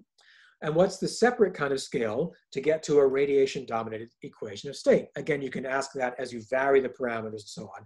This is a nonlinear physics you'll never get to in linearized analyses, and it varies by model and by parameter, but it varies within ranges we can now begin to quantify and compare. So those are the distinct timescales of different kinds of inherently nonlinear physics. Then you can compare for a certain model. Let's fix the ratios of parameters and then vary the one parameter that's left. So we can see a parameter sweep for one of these models and see these different kinds of timescales, different kinds of nonlinear processes unfold on distinct timescales. They all, however, happen to occur within, say, 1 to 3 e-folds after the end of inflation. So even for very weakly coupled versions, we tune this coupling all the way down to be 1. We nonetheless are finding all these things are kind of completed within about 3 e-folds. as we tune that coupling to be stronger and more like models that are quite familiar, like Higgs inflation, a very beautiful, very economical model, where this coupling is actually large, we find these nonlinear processes complete correspondingly more quickly. And that same general pattern holds now across all these different kind of varieties, these different versions within this large family of models, across the range of parameter ratios, across the range of parameter values. We can now do all these kind of mix and match. We find that each of these distinct nonlinear processes complete by these lattice simulations within the first 1 to kind of 3 or 3.5 e-folds. Reheating happens in these models quickly. Different processes each happen, and they each happen correspondingly quickly within about 1 to 3 e-folds after the end of inflation, which did not have been the case. We didn't know that until we ran these large series of simulations. We also can track the onset of thermalization. We can't track real thermalization. In fact, we're simulating classical fields on a classical lattice. We should never expect to find a Planckian distribution. However, we do find a kind of transfer of power and a smoothing of the distribution that's at least consistent with a kind of Maxwell-Boltzmann or classical equilibrium distribution at later times. And again, even that smoothing of the spectra happens on characteristic timescales within 1 to 3 e-folds, depending on the kind of parameters. It happens pretty quickly. This inherently nonlinear rescattering that can help smooth out an uneven spectrum, the amplitude of power at some length scales different than others, that gets smoothed to the kind of thermal distribution we would expect to see, that emerges pretty quickly from inherently nonlinear physics. So again, to wrap up this part, I was pretty quick. I'm sorry I was so quick, but it's been really fun to work on that. To preserve the successes of the standard Big Bang, the energy density that had driven inflation has to get out of the inflaton, has to be dispersed into stuff more like what we're made of, and that has to happen pretty quickly. It has to not only get out of the inflaton, it has to get into a thermal bath that will expand like radiation and that will eventually thermalize at an appropriately high temperature. We can track the early phase of preheating remarkably accurately in linearized perturbation theory. These gauge-invariant tools that we've inherited now since the 80s, they work great for the earliest stages, even for these highly non-perturbative but linear behavior. But even those very cool tricks simply won't get us all the way home. So we do have to switch to inherently nonlinear simulations to get to these deep post-inflation phenomena. And then we can ask again with some kind of generality, how general to whole families of models behave across wide swaths of parameter space to achieve things like a radiation-dominated equation of state and something like the onset of a plausibly thermal spectrum. So next steps that we're working on now, can we incorporate more gravitational dynamical degrees of freedom within these simulations? That gets hard, but we've begun that work. Can we incorporate higher spin decay products? A standard model, of course, is filled with fermions and bosons, gauge bosons, spin 1/2 and 1, not just spin 0. Can we focus even more? Can we get smart ideas on how to study real thermalization? And so again, to wrap up over this entire very long talk, you've been very, very patient. Linearized perturbation theory is gorgeous and powerful, and we should continue to use it. We can use it to make really careful comparisons between robust, interesting physics of the early universe and many kinds of data sets today, but we can't stop there. Both to understand processes that might help account for this nicely linearized regime and to account for the physics after that regime, we have no choice but to pursue nonlinear physics. And then we have to get really careful with an amalgam of both numerical and analytical techniques. And I think that's great for younger people, especially. There's all kinds of really cool, really exciting physics to explore with a range of in our toolkit. And I think that's great. I think it's exciting. We've learned a lot, and we have much, much more that hopefully we can all learn together. So I'll stop there. Thank you so much for your attention. And I'd be glad to chat some more if people still have some questions. Thank you very much, David, for excellent contribution. And I have learned a lot of nonlinear physics today and its implications. And I don't know the other participant wants to ask any question or not. If not, then so Swagat, you want to ask any question? It's okay if not. And of course, you could always email me afterwards. I'd be glad to chat more. If questions come to mind later, please don't be shy. Don't hesitate to let me know. Yeah. No, no, he's not shy. I don't know whether he's there or not. That's But okay. yeah, the thing is,